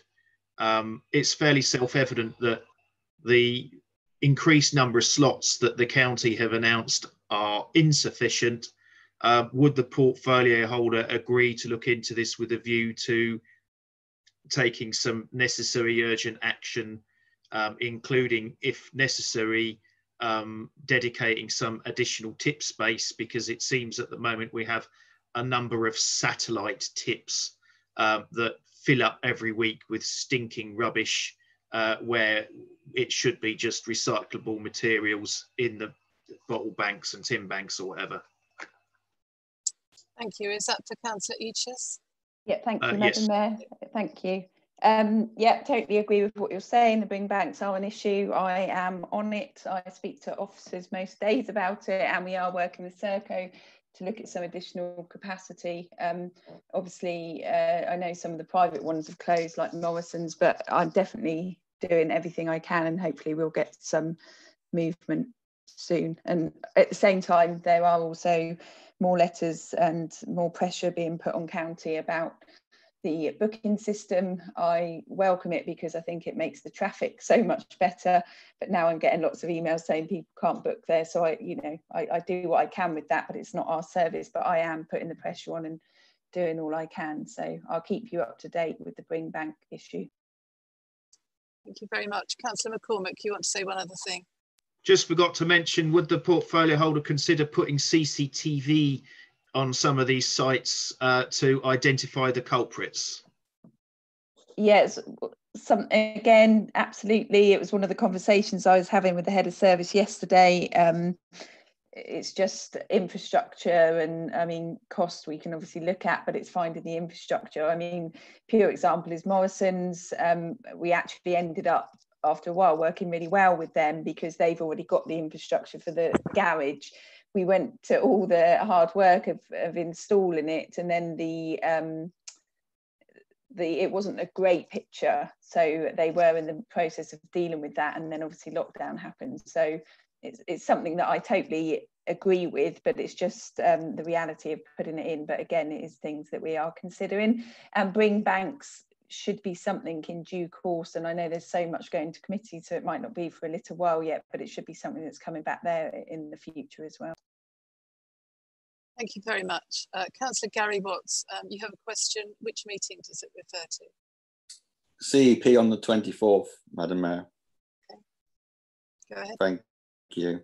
It relates to the actually resolution of the committee on that particular meeting, and where they commissioned a report to come back in the September, and the report states that the options to purchase the land at the Camrose site, the possibility of moving the club to a new location, and a list of locations that may or may not be suitable. But the portfolio holder has just ruled all those out. So what is the purpose of having a report if they're not going to look at any options to maintain the Grade C facility for Basingstoke Football Town? Can I offer that to either Councillor Gaskell or Councillor Bean? I'm happy to take that, Madam Mayor. As I've stated already, I am happy to provide a detailed written response in terms of why we won't be looking at that. It is for the applicant of the Camrose sites to deliver the appropriate mitigation. Therefore, the council will not step in and remove that responsibility for them. There is a planning process to be followed here in terms of securing the appropriate mitigation for the Camrose site. Thank you. Can I have a supplementary? Yes, go ahead. Thank you, Madam Mayor. It surely is the responsibility of Basingstoke and Dean Council to support sports within Basingstoke and Dean. So we as a council should be looking at alternative sites within the local plan agreement that is coming up, the review. I noticed on the agenda for the last meeting of EHP that wasn't even on the agenda, looking for a new stadium. Surely we are delegating, we are not delegating, we are not holding our responsibilities to the football club to looking for a say Grade C like for like sports facility within the borough. And one last thing as well, another question, can we secure the current Camrose site, because it is being vandalised daily by youths as well? Thank you. Councillor Bean, do you want to incorporate all that in your written answer? Yes, I mean, I can do. Just in terms of the future needs and our commitment to sport, we have spent considerable time working with the club. We are investing in Winklebury to enable the club to come back to Basingstoke and for the wider football community to benefit. In terms of future provision, obviously we need to redo the LRNA, which will start to feed into the local plan process in terms of what's required for the future. And your point around securing the site, it is the responsibility of the applicant. However, I am happy to take that away and come back to you in terms of whether there's anything we can do to try and support that. Thank you very much. Are there any other questions on those agendas? No? Okay, so there are no confidential or exempt items, so that concludes our meeting. Thank you all very much for your participation and cooperation. Have a good night. Thank you. Thank you, Madam Mayor.